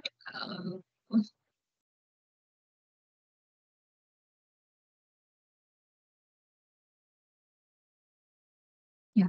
So if you see, you can actually like how you have the Power BI desktop, exact same way you can create a report in the workspace. Okay, and you can see that everything is under one workspace. I want to create data pipeline. I want to work with notebooks of Synapse or Databricks. I want to work with streaming data, create reports. Everything is under one workspace. Okay, so it is becomes really easy to manage the integration, becomes very easy to manage all the things, correct? So that is the beauty of using Microsoft Fabric. Sadly, the data is not getting loaded. So I would have shown you how to create a report from scratch, but we can do that in Power BI as well. So I'll show it to you over there. So this is how you can create a report. You can edit the report similar to your Power BI. Okay, all that is possible. You can see if you come to my workspace, you can see there is notebooks, there is pipelines, there is a data flow. Okay, there is a data warehouse. If you see, if I scroll below, I have a data warehouse created. If you see here, okay, so you can see I can not just work with one thing, but multiple other things. So that is the beauty of using Microsoft Fabric. And trust me, it is a really, really fantastic tool to work with. Now coming to the last part, okay, that is visualization using Power BI. Okay, so you could use Microsoft Fabric also, but okay, but let's say you want to work on a desktop application. So we all know what is the purpose of Power BI. We have Power BI is a very popular tool and something that is being used immensely by organizations for data analysis. Okay, so Power BI is a tool for business intelligence, basically for enterprises. Okay, to create visuals, to create reports, dashboards for data analysis. Okay, so Power BI is a tool for data visualization and to make or to basically for make giving insight to your data and to make decisions which are data driven. It's not that on the fly you are kind of creating taking decisions based on the data. You are making decisions on the data, making decisions for your organization. So Power BI can help you with data modeling, okay, where you are actually, doing normal, if you recall relationships, primary key, foreign key, all of that you can do using Power BI, create models. You can even aggregate, okay, create a new table out of the multiple tables that are there using the ETL tool, that is Power Query Editor. Okay, then of course, visualization, which is the most important part of Power BI. Okay, you can use bar charts, tables, line charts, map. scatter plot, pie chart, donut chart. I mean, name it, and you have the visualizations available for you. So Power BI is a dedicated certification. Okay, in case you want to get trained on it, you have a certification called as PL300. Okay, which focuses on Power BI solely. This is one. This is just a tiny bit of it in DP-900. Okay, I'll just show this lab very quickly. So if you want to create a report, okay, you have to use the Power BI desktop. But if you want to, share the report with people across your organization, you need to first of all create a workspace. Okay, and you need to create, and then there you can publish your report, which becomes like an online report. Okay, there are lots of things. I don't want to touch on that, but you can just read about it. Basic stuff that you can read about. Okay, in Power BI that is there. So I'll just quickly show you all a demo of how to use Power BI. So let me just start my Power BI application. So you need to install the Power BI desktop app, okay, which is available in the Microsoft Store, okay, ready to available. And the only thing is that you need a Windows operating system, without which you cannot use Power BI desktop application. It is not available on Linux or Mac OS, okay. And they also have, yes, you can upload it to the mobile. That is possible in Microsoft Fabric as well. So you need to create a report first. You need to have the Power BI desktop application, I mean the mobile app. And and you should have the access to the workspace. That is a critical aspect. Okay, if you don't have access to the workspace, you can't uh, log in or you can't publish, I mean, you can't see the report that is there.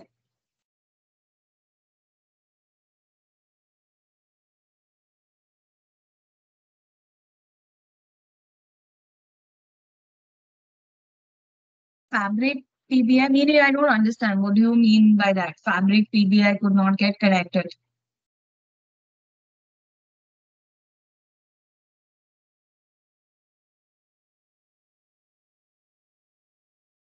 Okay, so my Power BI desktop application is open.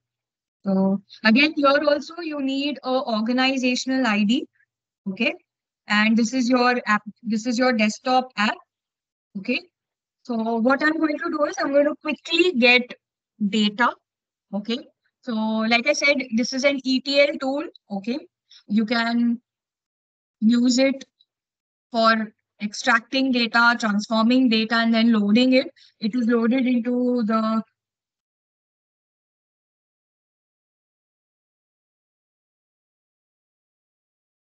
Yeah, but because there's some problem in the data, that is why some server side issue in the region, Southeast Asia region, where my this thing is there. So that is why it couldn't connect.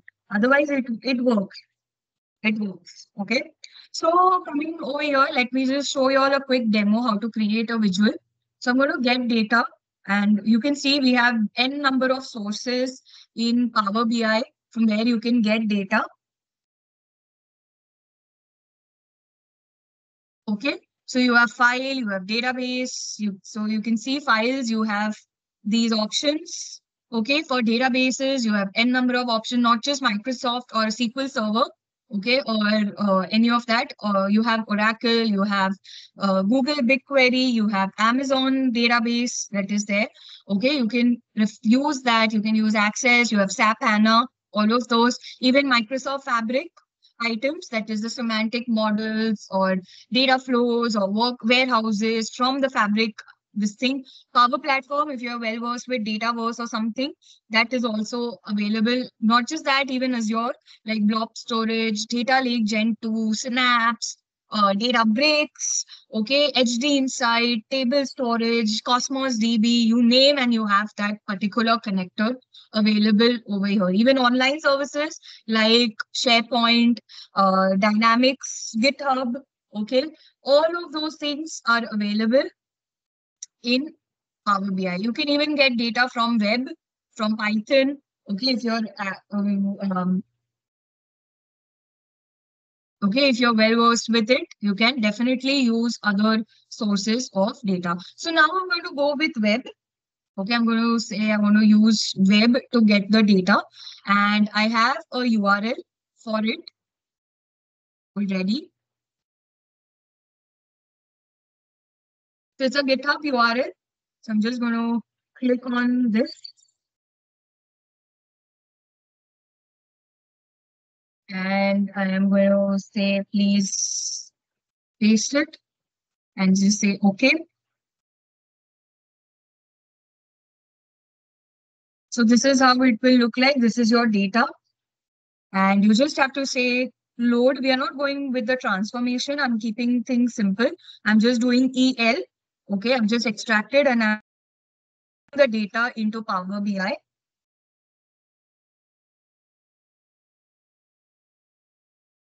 Then you can get data not just from one this thing. You cannot just have one table. You can have multiple tables. You can do data modeling, that is create star schema, snowflake schema, etc. Establish relationships. All of that you can do. Okay, so if I have to get more data, I can do that. I'll say web, and I'm going to get it from this source.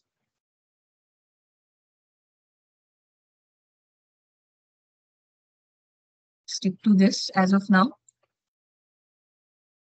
And guys, if you want to perform these labs, I will be sharing the link of the DP-900 labs, which you can use, which you can practice from. Okay, all of that you will definitely get.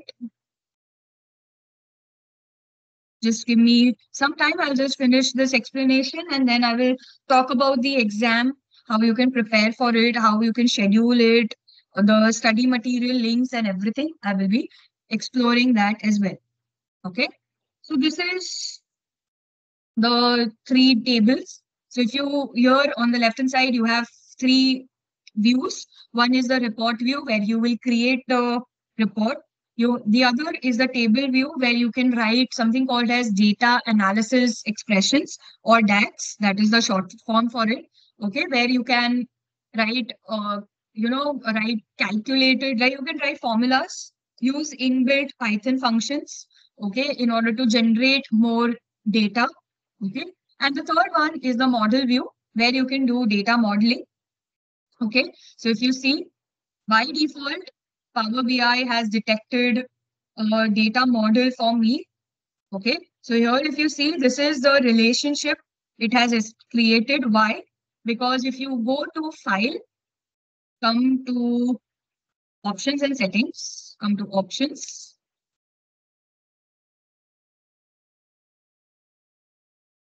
And if you come to data load, so by default, I have, it's not actually by default, you can check it, uncheck it. Okay, it detects the type of the relationships that are there, detects the data type of the column, okay, whether it's a string column, integer column, whether the column is a date or a time column, okay. It has its own intelligence inbuilt, okay, which I have not done it. Power BI has done it automatically because of these feature. You can definitely disable this if you want to, okay, but now I'm not going to, I'm just going to keep it as it is. So if you come over here, you see you have these summation symbols, right? So this is nothing but that it is detecting the type of the data automatically, okay? It is detecting its type, okay? And this is how you can model. So data modeling has relationships and the relationships have directions or something called as cardinality. Okay, you can decide that is too much in depth. So I'm not going with that as of now. What we will do is let's create some basic visualizations. Let's create a report, simple report. Okay. And I am going to the report view. I'm going to take insert a text box just to indicate that this is a sales report. Okay, just let me increase the font size.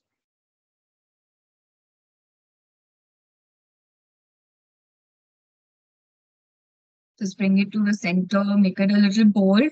Okay. I can give this, I'll just keep it basic as of now. I'm going to take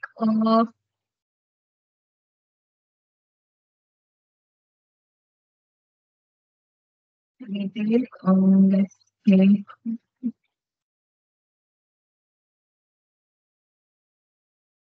a table. So I'm going to take a table view. So this is a table visual. Okay. And inside that, I am going to drag the category, the product name, and I think we'll take the revenue also. We'll put revenue, which is in the orders, this thing. So I can just drag that. Okay, so this is how a simple report, simple visual. This is a table visual, which has only columns. Okay, it will have only columns inside it.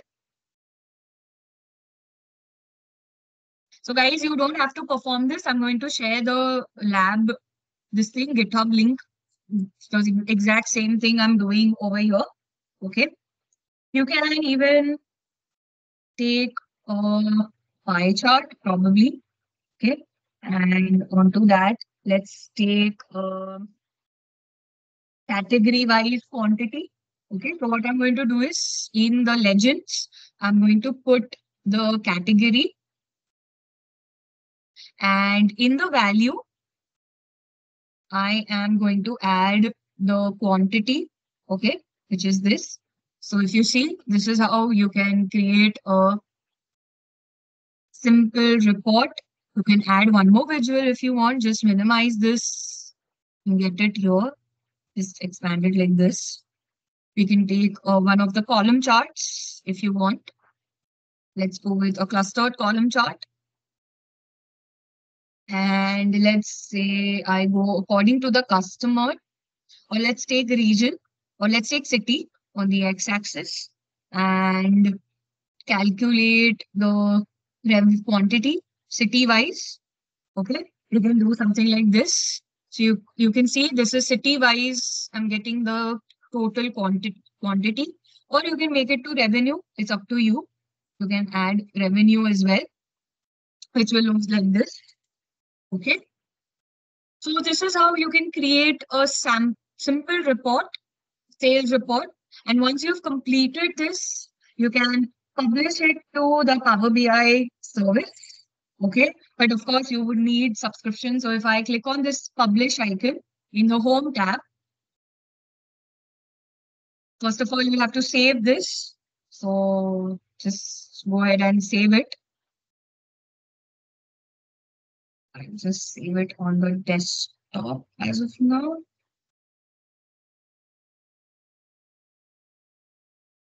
Because I can delete it later. I don't need it.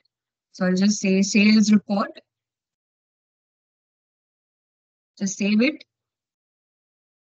And once it is saved, you can publish it because I have the Power BI license. Okay. You can see I have the workspaces in my organizational account.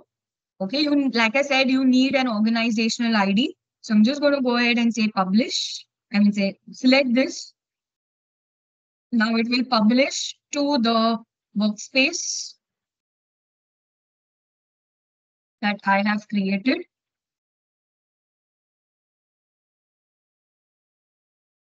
It has published it. Now I can go back to the workspace. And if you come here, now you can see the sales report. So if you click on this, you have made this thing available. You can share this with your teammates. Okay, but you need to give the access to your teammates. So if you come here, by clicking on to this, you can either give access at the workspace level or just to the report. Okay, that is also possible, but that is all done in PL300. Okay, so this is a simple example.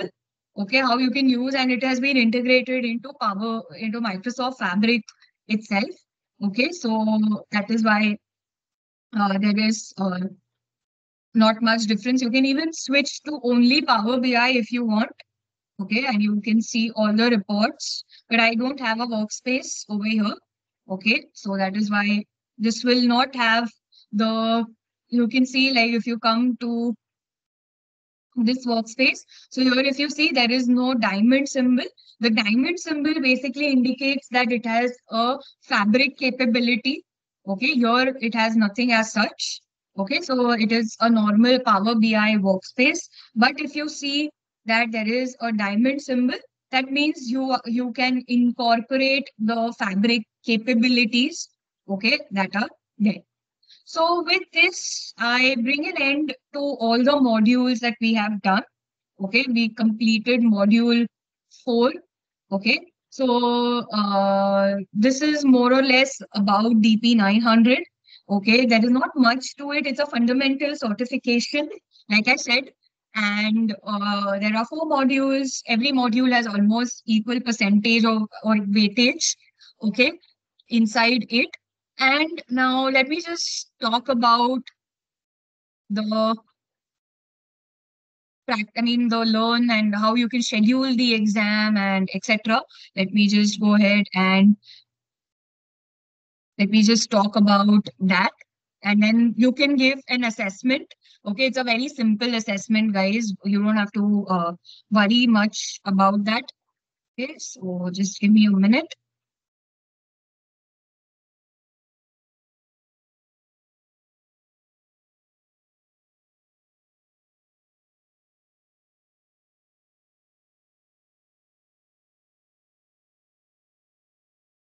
Okay, so I'm sharing my screen again.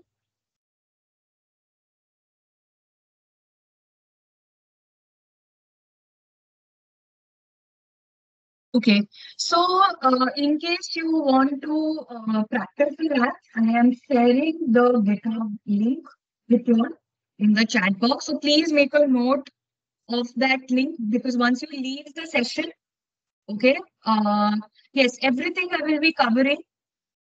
And also one more request, guys. My teammate Archie has shared a feedback form. Please, I request all of you all to go ahead and give us your valuable feedback. It is really, really important to us. And in case we want to improve anytime in the future, we can do that. So please give us your feedback. And if you have completed the feedback, guys, please put it done in the chat box so that we come to know you have completed the feedback. Okay. So just a humble request from my side and my team to give us your feedback. Okay. So in case you want to prepare for the certification, okay, you have to come to learn.microsoft.com. Okay, this is the official Microsoft website. I'll just click on this. Okay. And if you come to Discover and you come to Credentials, okay, Credentials is nothing but certifications that are there, okay. And if you say Browse Credentials,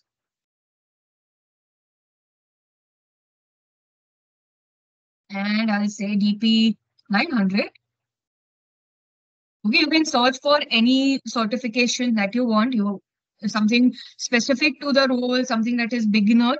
Okay, as of now, this is a basic this thing. Okay, so you can get all the certifications listed over here. So you can go for basic, intermediate, advanced, okay, depending on what you want. And you can just do all of that over here. Just apply the filters that you need.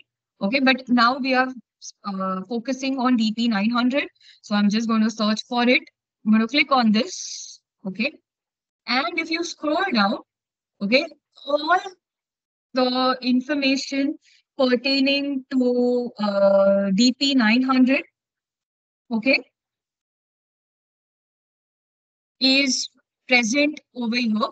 Okay, all the modules that I covered, if you see the 4 modules, all the material, study material is listed over here. Okay, you can, if you scroll down, you will get all the You can even customize your own path. I mean, you can get a customized path if you go to, if I come here and if I come to discover credentials, if you scroll down and you come to browse applied skills and you want to search for a particular this thing for data engineering or something, you will get a path created for yourself. Okay, you can come here and you can see for data scientist or anything, what kind of skills do I need, etc. All of that will be put over here. Okay, you can definitely come and search for it. What kind of certifications I need to do, you can search for that over here as well. Okay, so you get a complete path, and this Microsoft has created. It's very beautiful. You can use that. And okay, now coming to DP-900 certification, if you want to give the exam, okay, this is where you can come and schedule the exam. Okay, I'll just put it into INR cost. Okay, this is the place. I will be sharing this link in the chat box. So let me just quickly do that.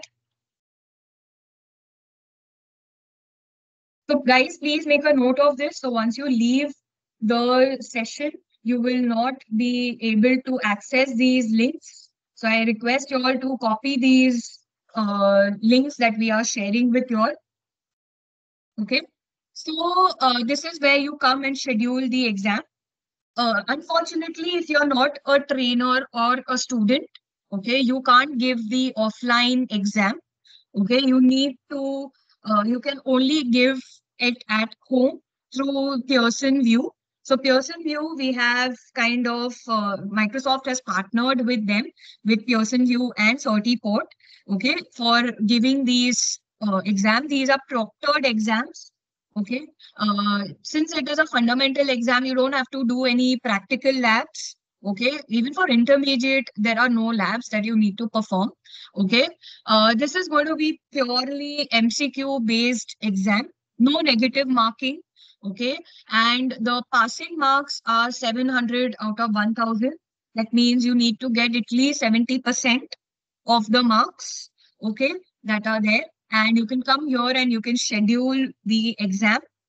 And along with that, you can see this is the distribution that I talked about earlier.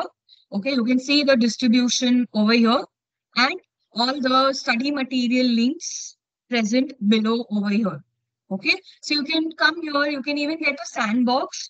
Okay, in case you want to, before you give the exam, okay, you want to, get the experience.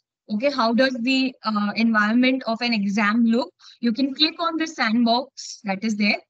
Okay, and this is the exact interface that you will see when you give the exam. Okay, this is the exact interface. So just if you click on yes, say next. So you can see this is just a sample that they have given. So if you can just go click on next and etc. All of those things is coming. And this is the exact same way the exam will look like. Okay. So you can come here, just take a, quick view of how the exam is going to look. Okay. And you can, yeah, so that's it. How you can schedule. You can now give a practice assessment. So this is what we are sharing with you all. You all can take this free practice assessment. Okay, it's absolutely free. In case you fail or whatever, you can give this 1,000, 10,000 times. Okay, nothing to worry about that.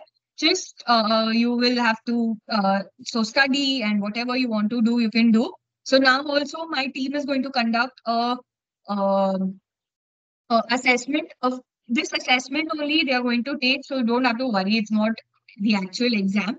Okay, so just give it, okay, whatever you have understood from this training as of today. Okay, and in case you all want to give the exam in future and you feel this is a little expensive, so since we are Microsoft Gold partners, we have we get the exam at a discounted rate. So if you all are interested in purchasing the vouchers from us, please do contact Archie. She is, you can contact her. She will put in the details in the chat box for the exam voucher so that you all can get in touch with us and you all can get a voucher like around, I think, I don't know the exact cost, but you can definitely get in touch with my team and they will help you with the exam voucher. Okay, so you can, if you feel this is a little expensive, you can get it at a discounted rate. Yeah, so she has put the details. Please make a note of that as well. And you can get in touch with us for the exam voucher. So thank you so much, guys. Please do not leave the session. We have a practice assessment for you all, okay, to solve. And we are giving you 20 minutes, 20 to 30 minutes. Okay, Archie, you can just confirm the time and you can release the assessment as well. Okay, so all the best, guys, for the exam. And thank you for attending this training. Archie, over to you. And in case you want to do any advanced role-based certifications, you can get in touch with our team and they will provide you with the details. So thank you so much, guys. Have a great weekend. Okay. Enjoy your Saturday and yeah, all the best. Thank you, Mansi, for this impactful session today. Thank you, Archie.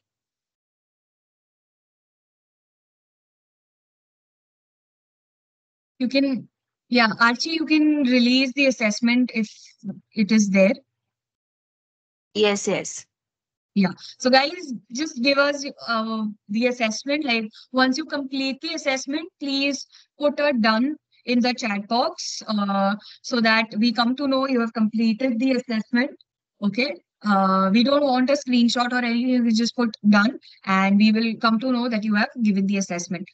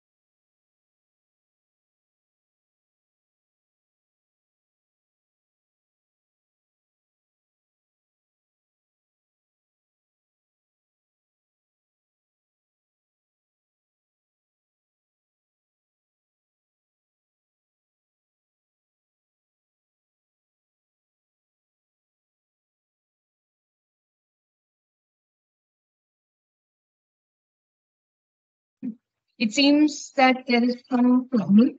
What you can do is you all can go ahead on the learn.microsoft.com and try and give the assessment. Okay, the link that I have shared, that link, yeah, I think Aarti has posted it. Yeah, so you can go ahead and do the assessment. And I'll just start the timer. I'll give you all 30 minutes to solve the assessment. So please go ahead and do it. Let me just start the timer.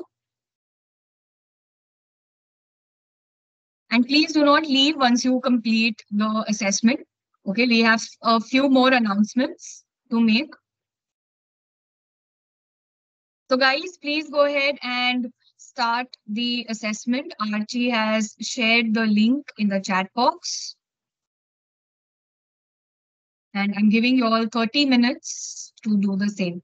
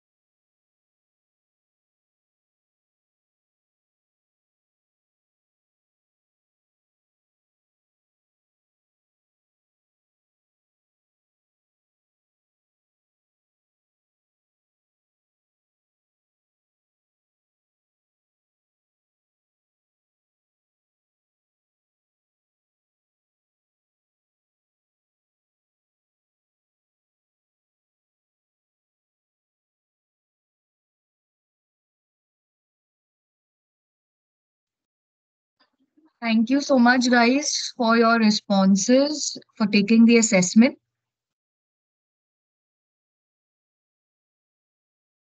Archie, you can end the session.